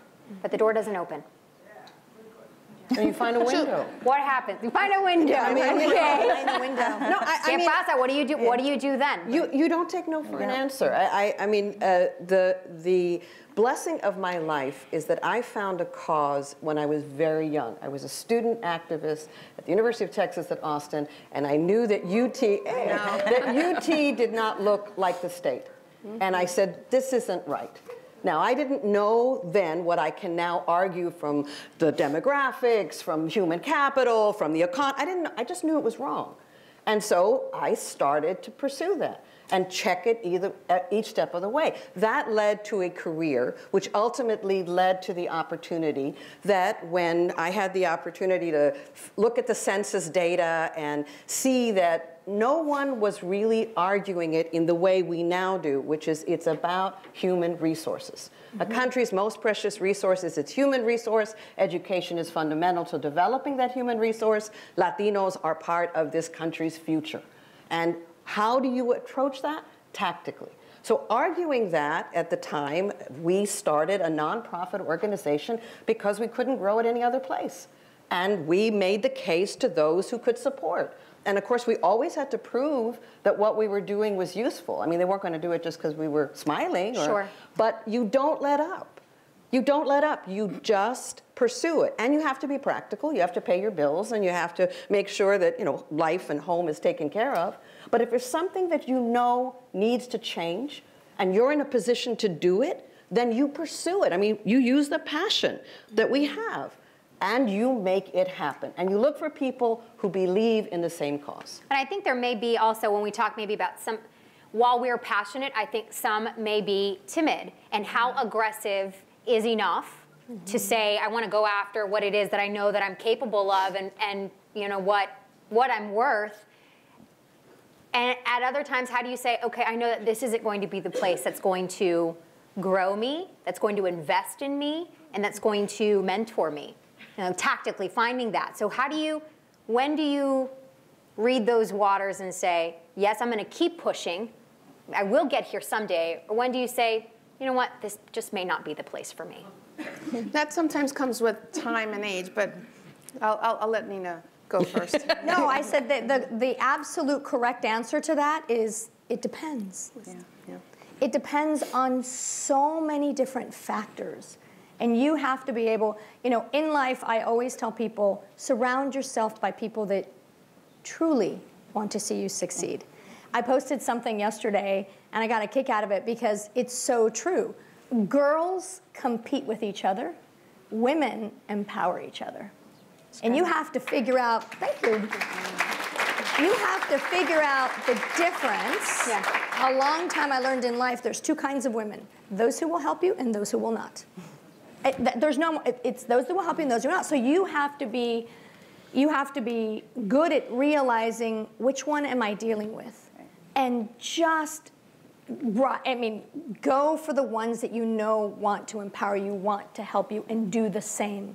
Because your reputation will follow you if you are not being genuine, if you are not doing those things. But figuring out those two and then spending time, it's that old adage that I hear every time, dime quién son tus amigos y te diré quién eres. Right, everybody knows that adage. I mean, my father told me that when I was 17, and today I'm still saying this. And I can't say it enough. Ladies, surround yourself by people that truly want to see you succeed, and stick to them like glue. Se me fue el tiempo. We have very quickly. I want to try to get to 2 questions. Let's see very quickly. Yes, ma'am, right here in the front, or second row. Yes, go ahead. Stand up. Let's hear you. Hi, my name is Alma Molina. My question is around the gender pay gap. And how can we better own our worth, get better at asking for what we deserve, and get more comfortable talking about accumulating long-term wealth within the community? Can we narrow that down into like 30 seconds? Anybody? So wealth creation, it's a passion of mine. It's not enough to have a business and just kind of pay the bills. No, we need to change our narrative. and our narrative from a poverty narrative to a narrative of abundance. Now, it's not a magic wand. It doesn't happen overnight. But when you have people like Anina Vaca who's doing it, as you said before, you have to see it to be it. But we also need to be more strategic in our conversation. In this country, we live in a capitalistic society. It is capital that moves. So whether it's pulling our money and creating a business and helping others, whether it's scaling it, we need to talk about scale, whether it's being in an industry that is beyond just the grocery store, we need to start thinking about that. And I would be happy to connect with you. That's the other thing. Let's connect. If you want a friend for life, ask for a favor. As Latinos, we don't know how to ask for help. So I am encouraging you. Bombard us. Don't take it personal if we don't answer immediately. But we will eventually connect with you. That's so good. I think it's really important, though. It took me 10 years to ask for a raise. Like, it was very hard. Like, oh, I don't want to do that. I don't want to ask for that raise. So you just have to, you know, get the cojones to do that. But the thing, be prepared. What is your worth? What do you bring to the company? What have you seen? You know, be knowledgeable about what other people are doing and what you are doing and your value added to the company. And not because you're a woman and not because of this, because I bring this to the company, and this is what I ask, and you need to be bold about it. And you have to practice it a couple times, maybe in the mirror, before you go into your boss to ask, because it's some of us just don't naturally can do that. But that's the one knock on us, right? Men can just go in there and go, I'm worth this, and I want you to pay me, otherwise I'm gonna walk out of there. We're sort of afraid of doing that. We need to put it on the table, but we need to be prepared and say, this is what our worth is. Let's do another question from the audience. Yes, ma'am. Hi. Hi, Alejandra. So a common theme of today has been believing you can be something that does not yet exist, and that is not an easy thing to do. I believe you guys all became what did not exist. Can you talk about a moment when you failed on that journey, a specific moment, experience, and what you did to pick yourself back up? I remember very well when we were starting Excelencia, the commitment that we received from a significant funder fell through. The person had made a commitment, but ultimately wasn't in a position to activate it. And there was the need for sincere gut check, because the rational part is, if you don't have the funding, then you really shouldn't do this. And I had come here thinking I was at some point going to go home to Texas. This was a good time with my tail between my legs to go home. And, you know, and I said, you know, I don't do well with what ifs. I accept when I can't change something, but if I'm going to wonder for a really long time. So I thought, how long could I reasonably invest myself, my own resources? I had just adopted my daughter as a single mom. And I said, I have to give this all that I think is reasonable, and then it's finite. So I said, it'll be 1 year. If in 1 year we can raise the resources to make the organization fly, then not only we will have succeeded, but we'll have the feedback from the market. And if the market tells us no, it might be a really good idea, but we'll go home. And in that first year, we raised the resources. Now, I'm not saying that I knew it was going to work, but what I knew was that I would be at peace with that outcome. And then I could redirect and spend my energy someplace else. Because the things that we want to do, there are probably 1,000 ways to get them done. Right. There's a lot of ways to get them done. But the way to figure it out, looking for the window, you keep looking so that you can spend your life's energies and the things that you decide are important, that you pursue them. I just want to add real quickly. Sure. I'm so glad you asked that question. Every one of us has failed. You cannot be afraid to fail. It's okay to be discouraged. I always say embrace the terror. So when you're at that lowest moment, just embrace it. Go, yep, I'm in it. This sucks, but I'm going to pick myself back up. And sometimes I allow myself to have 2 or 3 days where I'm like, this is pity party, okay. And then you say, all right, I'm going to get back up and I'm going to do this. One very quick story, I ran a state assembly race and we won, but they didn't have enough people on staff to hire me on from the campaign, I didn't have a regular job for 6 months. I was on a little bit unemployment, a little bit here. I took a job at a political consulting company calling people to see if they wanted yard signs. I went from a strategist to calling people if they wanted yard signs because it had anything to do remotely with what I wanted to do. And guess what? That helped me. That was a really yucky 6 months, but I met some people through that got me to my next job. And so sometimes you have to do things that you maybe don't want to do, maybe aren't the most glamorous thing, but just do that gut check and no, this is not going to be me in a year, you in get 2 some years, grit in from 3 it. years. Absolutely. All right, ladies, Nina, Alejandra, beautiful message. Sarita, Jennifer, thank you all very much. Thank you to our audience. Thank you. That was a beautiful message. Now I know why you are the way you are.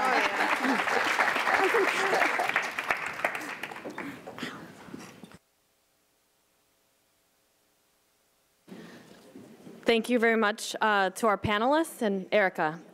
Next, it's my pleasure to introduce Monica Gill, Executive Vice President of Corporate Affairs with NBC Universal Telemundo Enterprises.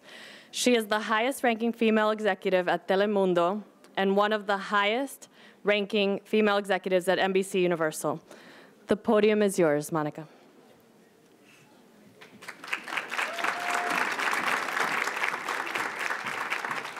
Hi, let's give the panel another round of applause, right?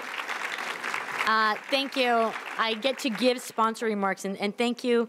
Before I do that, I just want to thank the Hill for really convening this very exceptional group of women. As you probably have heard this entire morning, and I think for many of us in this room, we know firsthand that Latinas are the most coveted demographic in our country.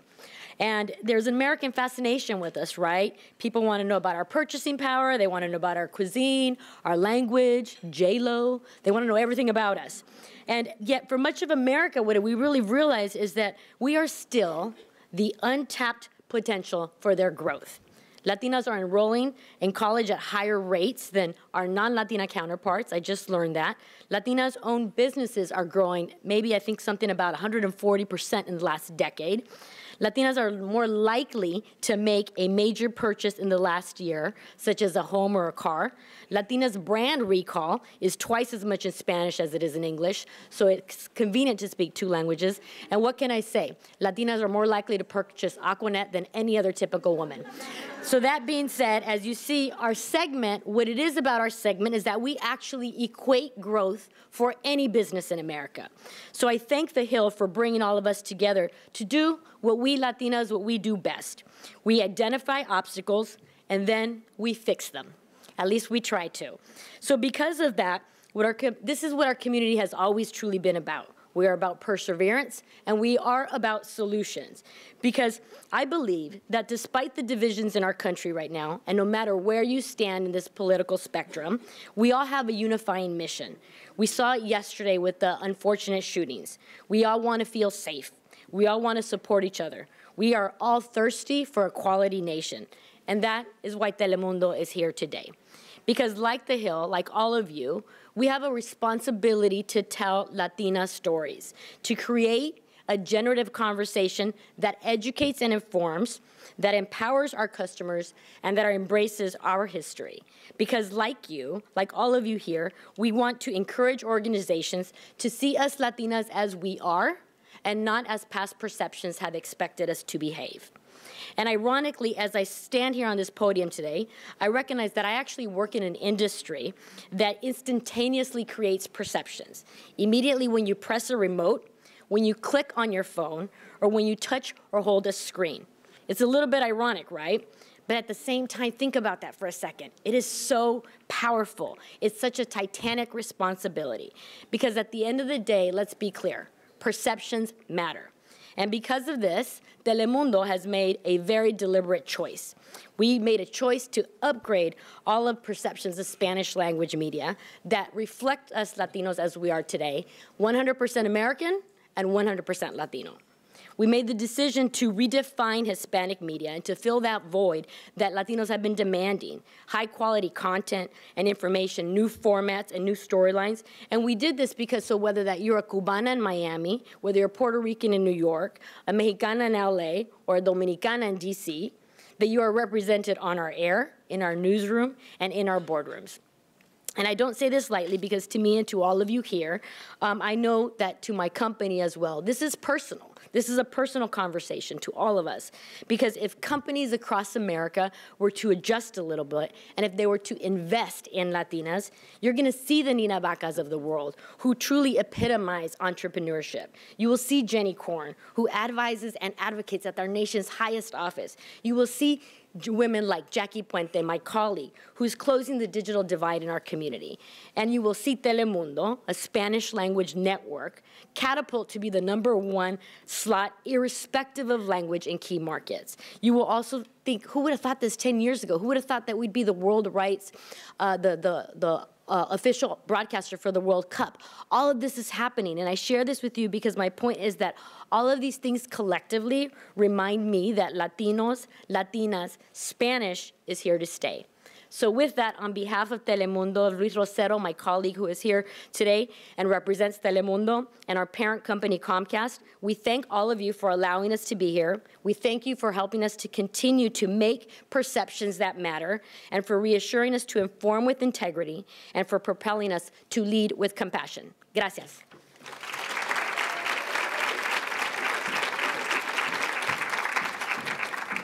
Thank you so much, Monica, for your empowering comments. This morning has been filled with a series of thought-provoking conversations. To round out these discussions, we now want to turn our attention to the role of diversity in the age of digital media. Please join me in welcoming on stage Monica Lozano, Chairman of the Latinos in Society program at the Aspen Institute and former Chairman of U.S. Hispanic Media. Monica is also the former publisher and CEO of La Opinión, the largest and most influential Hispanic newspaper in the country.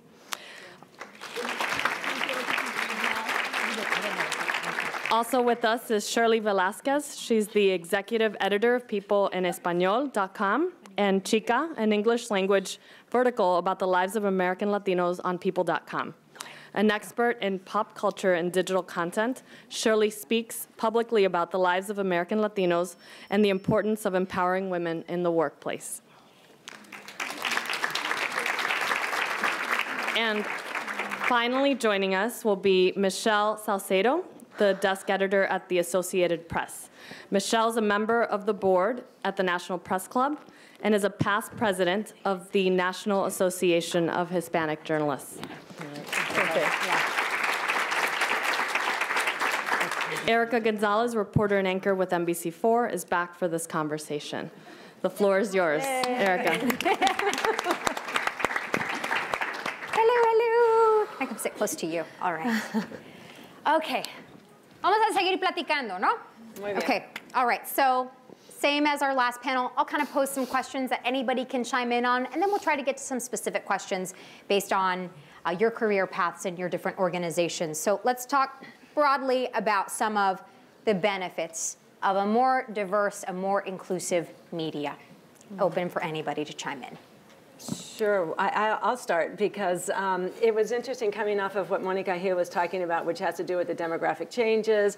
We all understand the power and the potential of the Hispanic market, the fact that we're the second largest, we're the second fastest growing, we consume media, over-index in everything social, video, mobile, and yet there is a fairly significant disparity between seeing Latinos in media versus our consumption of media. And there's lots of studies that talk about how our image, in fact, it was Nina who said, you can't be what you don't see. Right, and if we don't see ourselves in media, and if we aren't the people who are actually making the decisions about what goes on the air, we have this disconnect between how America views our community and how we ourselves understand our contributions. Shirley, want to chime in on that? Yeah, thank you. Thank you for having me, first of all. Absolutely. And it's very interesting because I now work at Time Inc., and it's one of the companies where I've actually seen diversity in action. And I work with a lot of people who are Latino, who are of Asian origin, who are African American, and who are at top executive levels. So I see the difference between that and other places where I've worked where that hasn't been the case. And essentially, for me, it boils down to having that advocate in the room to say, you know, this is a story, or this is a vertical, or this is a, you know, a series that really speaks to a group of people that does not see itself represented in mainstream media. And in the, you know, in the time that I've been there, I've just seen that kind of content become more and more important, partly because of the stats you just mentioned and the person before just mentioned, but partly because we have also shown up to consume that content and have been just voicing our opinions more and interacting more. So I am seeing a change, you know, slow to come, but still, I think it's in the midst of happening. Michelle, Shirley, let me ask you, do you think that it's because you already have good people at the top to where it makes you a little bit more comfortable to even go and pose that discussion and say, we need to be on this? I think that if you don't have the leadership at the top and the commitment at the top, it's not going to trickle down. Right. It's much more difficult to be at a lower level and try to push up and try to affect that change from the bottom. It can be done, but it takes much, much longer. And going to Shirley's point and Monica's point as well, if you can have people in those leadership positions, but if you don't have Latinos or Latinas throughout the organization to help management figure out how you're going to implement that plan. I mean, I think people have been saying, organizations have, I got it. Thank you, have been saying for 30 years, not starting, but certainly recognized by Time magazine. I think it was in the 70s, the year of the Hispanic. You know, we're still kind of waiting for that year, and we keep being told that it's our year and it's our year, but somehow the year goes by and we're still kind of in the same place. So if you don't have that middle management layer and you don't have a pipeline of people coming up, you know, sort of extending your hand back and bringing them into the organization, especially large organizations like Tribune, like Time, like the AP, it's not going to be easy to implement those plans, and it's going to take much, much longer. Let me also pose this question, and anybody can chime in on this. What do you all see as some of the greatest failures of contemporary media when it comes to providing for their audiences, the communities? They should reflect the community that they serve. I think about it in two ways, because on the one hand, you know, major media companies, like all companies, recognize the demographics. They know that they have to be relevant and, you know, be able to reach audiences with content that they care about.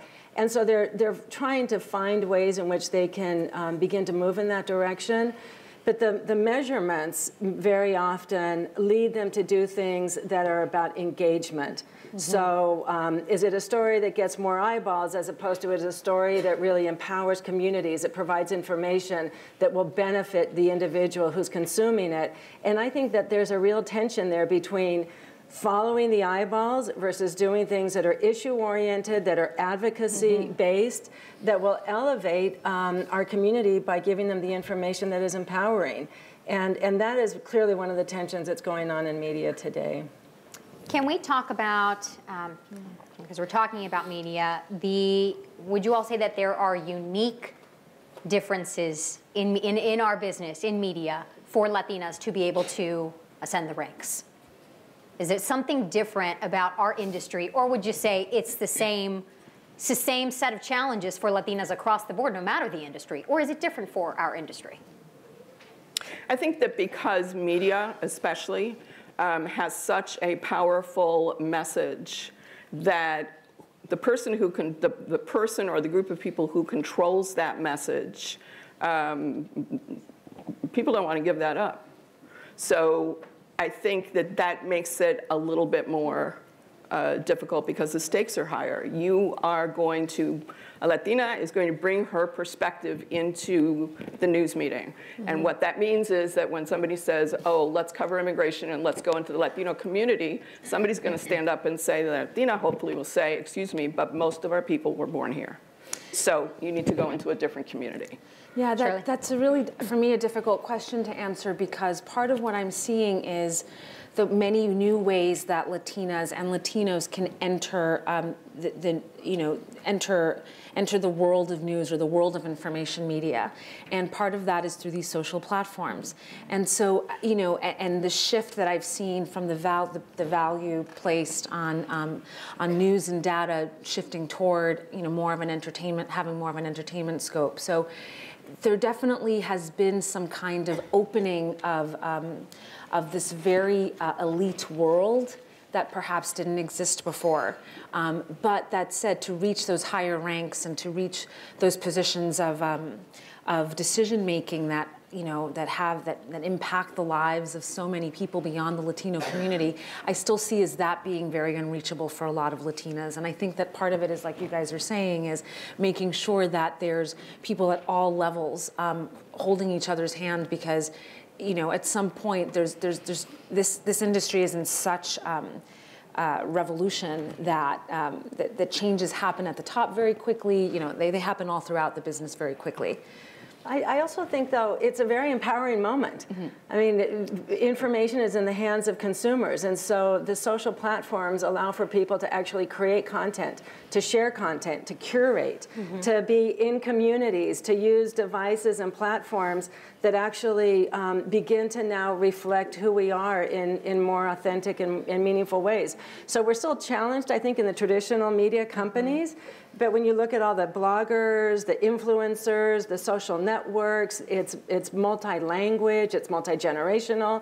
And I also think this is a very empowering moment for people to understand that you can actually use these tools to begin to change the narrative. You don't have to wait until large media institutions figure out ways in which they can do it. And so I think the blend between an empowered community using technology and communication tools and devices is going to start to change, because mm-hmm. people understand that this is. And the last thing I would say is, media is it's a profession where you can marry your sense of purpose and passion mm-hmm. with a profession. And so many journalists go into this because they have this keen sense of wanting to improve the world, to change mm-hmm. the world, to use these communication tools to actually empower. And I think for Latinas in particular, it's a fantastic space to be mm-hmm. in. Shirley, so let me continue kind of, you mm-hmm. touched on it here. So in speaking about media, would you say then that digital platforms, digital spaces have the most flexibility right now to be able to get your foot in the door, and then be able to move around once you're there? I think so. I think so because, and I started in print media many years ago and then made the transition. And, I remember having to have a certain, there was a sense of that you had to master so many things in terms of critical thinking, in terms of the way you amassed information and data, and being able to, tell that story, and then learning the craft of storytelling. There was so much you needed to to understand and coalesce around the publication of a piece. And now what I see is a lot less emphasis on having that understanding, and a lot more emphasis on just tell the story, get it out there as soon as you can. And that's, for better or worse, the way a lot of publications are now working. And there's a lot of resistance within these organizations because they don't want to see the value of interpretation being diminished, and neutrality.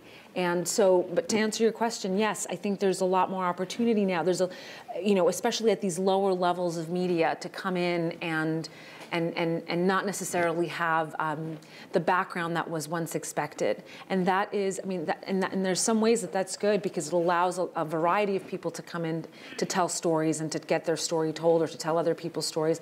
But in another way, we have to be careful to make sure that we're, sharing the important pieces of journalism, which is accuracy and neutrality and being objective and telling the truth ultimately and bearing witness.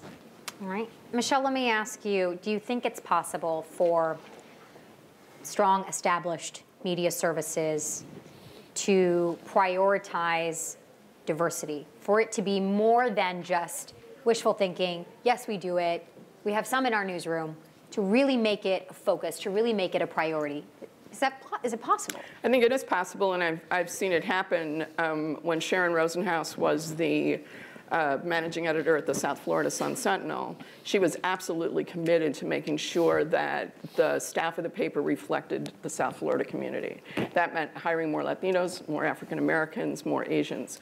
It was a program that she had brought from the paper in San Francisco, where she had been the managing editor for a number of years.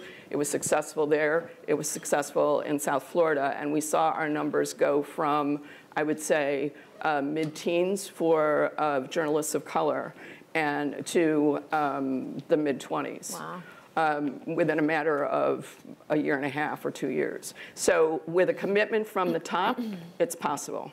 Monica, let me ask you about the benefits of media outlets that are solely focused on Spanish language as their way to reach their viewers, to reach their audience, to reach their readers. Yeah, well, I grew up in Spanish language media, of course, publishing La Opinión first in Los Angeles, and then we went national, and we were in 10 of the largest Hispanic markets with Spanish language media. And the beauty of it, of course, is that that is who you are. And so everything you do, the way you cover issues, you bring to it a Latino perspective. You're not just covering Latino issues because, as we've heard before, there's no such thing as just a Latino issue, but how you go into City Hall, how you cover the major institutions. You're just thinking constantly about, what does this information mean for my community, and how do I convert it into actually something that becomes a tool for empowerment? So there was, I can remember over the years, people, oh, well, you're all, it's about advocacy journalism. And you know what? It's public service journalism. It's knowing who your audience is, and it's doing what's right for them. And if it turns out that you're advocating, so be it. Because at the end of the day, we have an important responsibility to use our networks, our capacity to really empower communities. Now, that is very different than those organizations that have to serve a more general market. And Latino media, Spanish language media, is transitioning. It's not about Spanish anymore. It's about content, and content that is relevant and that speaks to the issues that people care about. Because, as we've heard earlier, the majority of US-born Latinos are English speakers, obviously. So that is the next generation. Would you all say that there's a set of, or a skill set, I should say, that you would say, get this under your belt ASAP? Learn this trait as quickly as you can in order to, kind of a story of, if I knew now, or if I knew then what I know now, maybe things would have been different, or maybe I could have shaved some time off of, the trials and all of the effort, right, in the career. But would you say, if you can do this, master this now, what would it be? I would say for me, I wish I had taken a statistics class in college, because so much of the way that we're telling stories today on the digital side and on print also has to do with with metrics and with analytics and learning to use a lot of the platforms out there, like Google Analytics or Omniture, which is a much clunkier one, or Parsley. There's so many great platforms out there, and what I find is that for me, the numbers take a long time for me still to look at them and to interpret them. And it took me a while to become comfortable with spreadsheets and but then the fun part, the rewarding part for the journalist in me is interpreting that data, fact checking it, and then telling a story, and then fact checking that story. And so I wish that I had done that, and I would say that, and then sort of the old school, but the old school. The previous tech talent that I would say is just developing that ability to stay present when you're when you're reading a number, when you're reading just either a story or interviewing one. I think that becomes that level. The power of observation still reigns supreme, I think, in no matter what industry, and I think developing that as a skill today still really matters. We talked a little bit in our previous panel about reaching out to somebody, and if you think you've got their ear, to hang on to them, right, so that you can ask those questions, and don't get discouraged if you don't get an email, 2 days later, 3 days later, maybe even a week later. It takes some time. But how do you establish mentorship in the workplace to extend the hand, to pull up, and to keep that door open? Are there groups that need to be set up, or is it simply having these one-on-one discussions with colleagues, with those that are coming in? how do we establish the mentorship in the workplace? Or is it maybe as simple as, you know, sometimes it's not convenient to make yourself available. Right. But you have to if we want things to change. Right. One of the things I've done is that I have this very strong inner rebel, and I love when it's women, especially young women or men, but women, Latinas who don't have the background that would have ordinarily gotten them in the door. I'm constantly on the look for that, and I make sure, I talk about that because I want to make sure that my colleagues also keep that in mind when they're hiring, or anyone I'm working with. And I'm looking for the desire. So essentially, it's anyone who puts themselves in front of me, even if it's a connection to someone I know, or there are many ways to help really transition someone along their journey. And it's literally where there's desire in the will. I think that I love sharing what I have, because it allows me also to learn how to update my own knowledge and my own way of helping. And I think that I talk about that a lot at work, and the need to help each other, especially in environments that are really stressful, because that's one of the first things that goes out the window is remembering to help el prójimo. So that's one way for me, is to just be on the lookout, for me to be alert and giving back. I want to go to the audience now. So if you have been thinking, I want to make sure that we have a couple of minutes for some questions. So if you've got some questions that are specific or general, that's fine. Love to see you raise your hand, and we'll come to you in the front row, please, first. Hi, Monica Gonzalez with Vista Strategies. And Monica, I've known you for quite a long time, and you've been such a trailblazer and a leader on corporate boards and other forums. How do you handle adversity? What's your advice on dealing with adversity? Oh, that's a great question, Monica. How do you handle adversity? I keep it very private. There were some women that were on the earlier panel that talked about how it is that you sort of manage your image. I think it was Geisha who was talking about it. And I very often, try to just understand what happened, internalize it at the moment, go back and reflect on it, and lessons learned.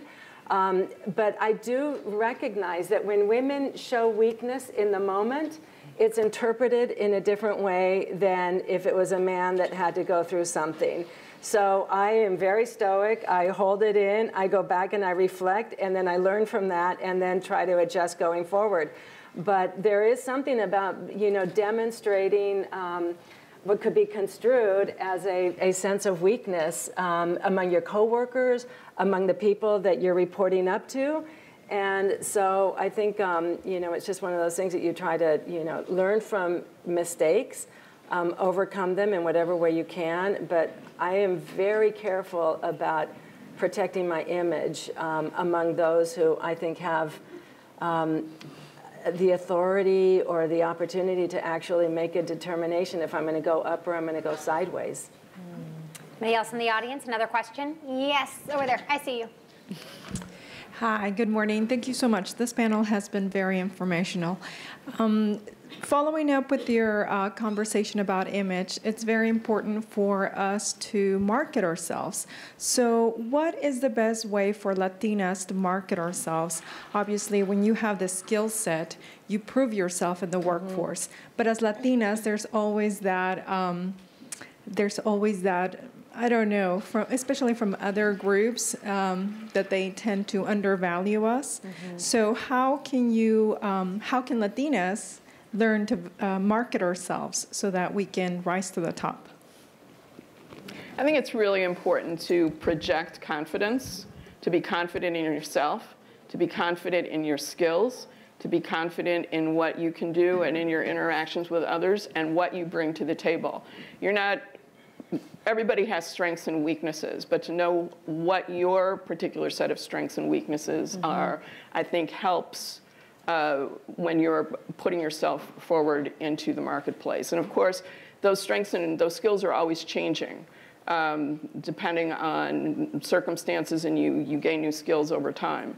So you have a better sense of how you can convince a company or a client that you are the best person for that job. The only thing I would add to that too is that, I think many of us have a tendency, and we're such hard workers, we're at it, we sit at our desks and we want to complete the project and we want to be like good young workers or good workers. And I think it's, for me, remembering to put that aside, almost to calendarize that and to regularly get out and connect with other people and to find opportunities where I can promote what I've learned or discuss what I've learned, and it's you're talking about confidence, and it's like, yes, let me be confident enough in my skills that I can put like my day-to-day aside and get out and do something different and step away from the work to grow, because that's essentially how I'm going to keep rising in the corporate workforce or wherever it is. So. Yeah, it's nurturing that piece of yourself and remembering that. Add to that it may be difficult, to be that introspective and to self-analyze, and because maybe you think, because of our humble backgrounds, I don't want to say that about myself. Right. Sit down with somebody that you are confident or that you can trust, that you can have some honest conversations with, a mentor that you can say, can you help me? I think these are my strong suits. It's hard for me to see them when I look in the mirror. Can I hear what you would think or what you would say? And be able to ask for help. If you don't know the answer, and it's hard to sometimes say those things about yourself because you feel like you're gloating or, it's okay to ask for help. And to hear it from somebody that's sitting on the opposite side of the table as you. I think maybe one more question, and then we'll go after that. Anybody else? Yes? Okay. Good morning, and thank you so much for this great conversation. Women in the media and what you're seeing now with the women's marches and the movement and the activity that's happening all over, not just the country, but the world. Can you talk a little bit about maybe your expectation or what your perception was after the marches in January as, kind of this is your bailiwick in your wheelhouse? Anybody? Well, I think a big difference between the marches in the 60s and 70s and the marches today is the marches in the 60s and 70s had a plan to connect to power. It wasn't just about turning out numbers in the streets. And then there was somehow an expectation that things were going to change. There was pressure put on elected officials. There were people who ran for office. There were people who wrote letters. There were consciousness-raising groups in order to empower ourselves and each other. I'm not seeing that now. And that, I think, is a significant disconnect.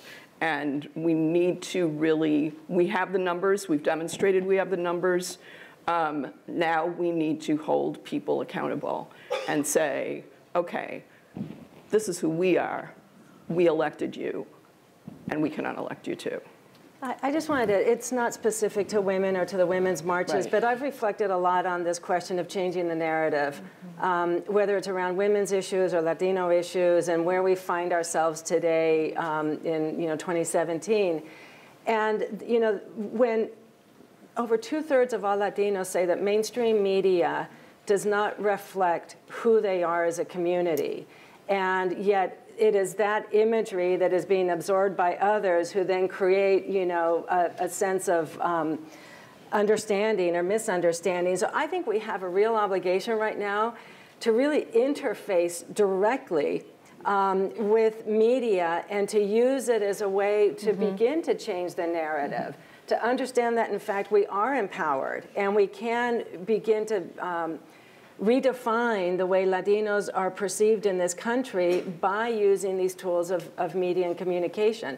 It's an extraordinary opportunity when there's such a misalignment. That creates an opportunity, and I think lots of companies are trying to figure out, how do I actually begin to understand, reflect, and communicate who Latinos are in America and what we mean to this country going forward. And I would use this as an opportunity to take those tools and use them for an empowerment. Se nos acabó el tiempo. We've got to Monica, gracias. Shirley, Thank Michelle, you. we thank you so very much Thank for you your very time and much. your insight. Thank you. Thank you very much for your questions. That's our panel. Thank you. That was so good. Thank you, ladies, for such a powerful conversation. This brings us to the end of the program this morning. On behalf of the Hill Latino and our sponsors, PG&E and Telemundo, I would like to thank all of you in the room and those of you who tuned in to the live stream. If you missed any portion of the discussion, the full event video will be available on thehill.com shortly. And please continue to follow the Hill Latino online and through social media. As a reminder, please be sure to fill out our event feedback survey. You can hand your forms to any member of the Hill staff on your way out. Muchísimas gracias.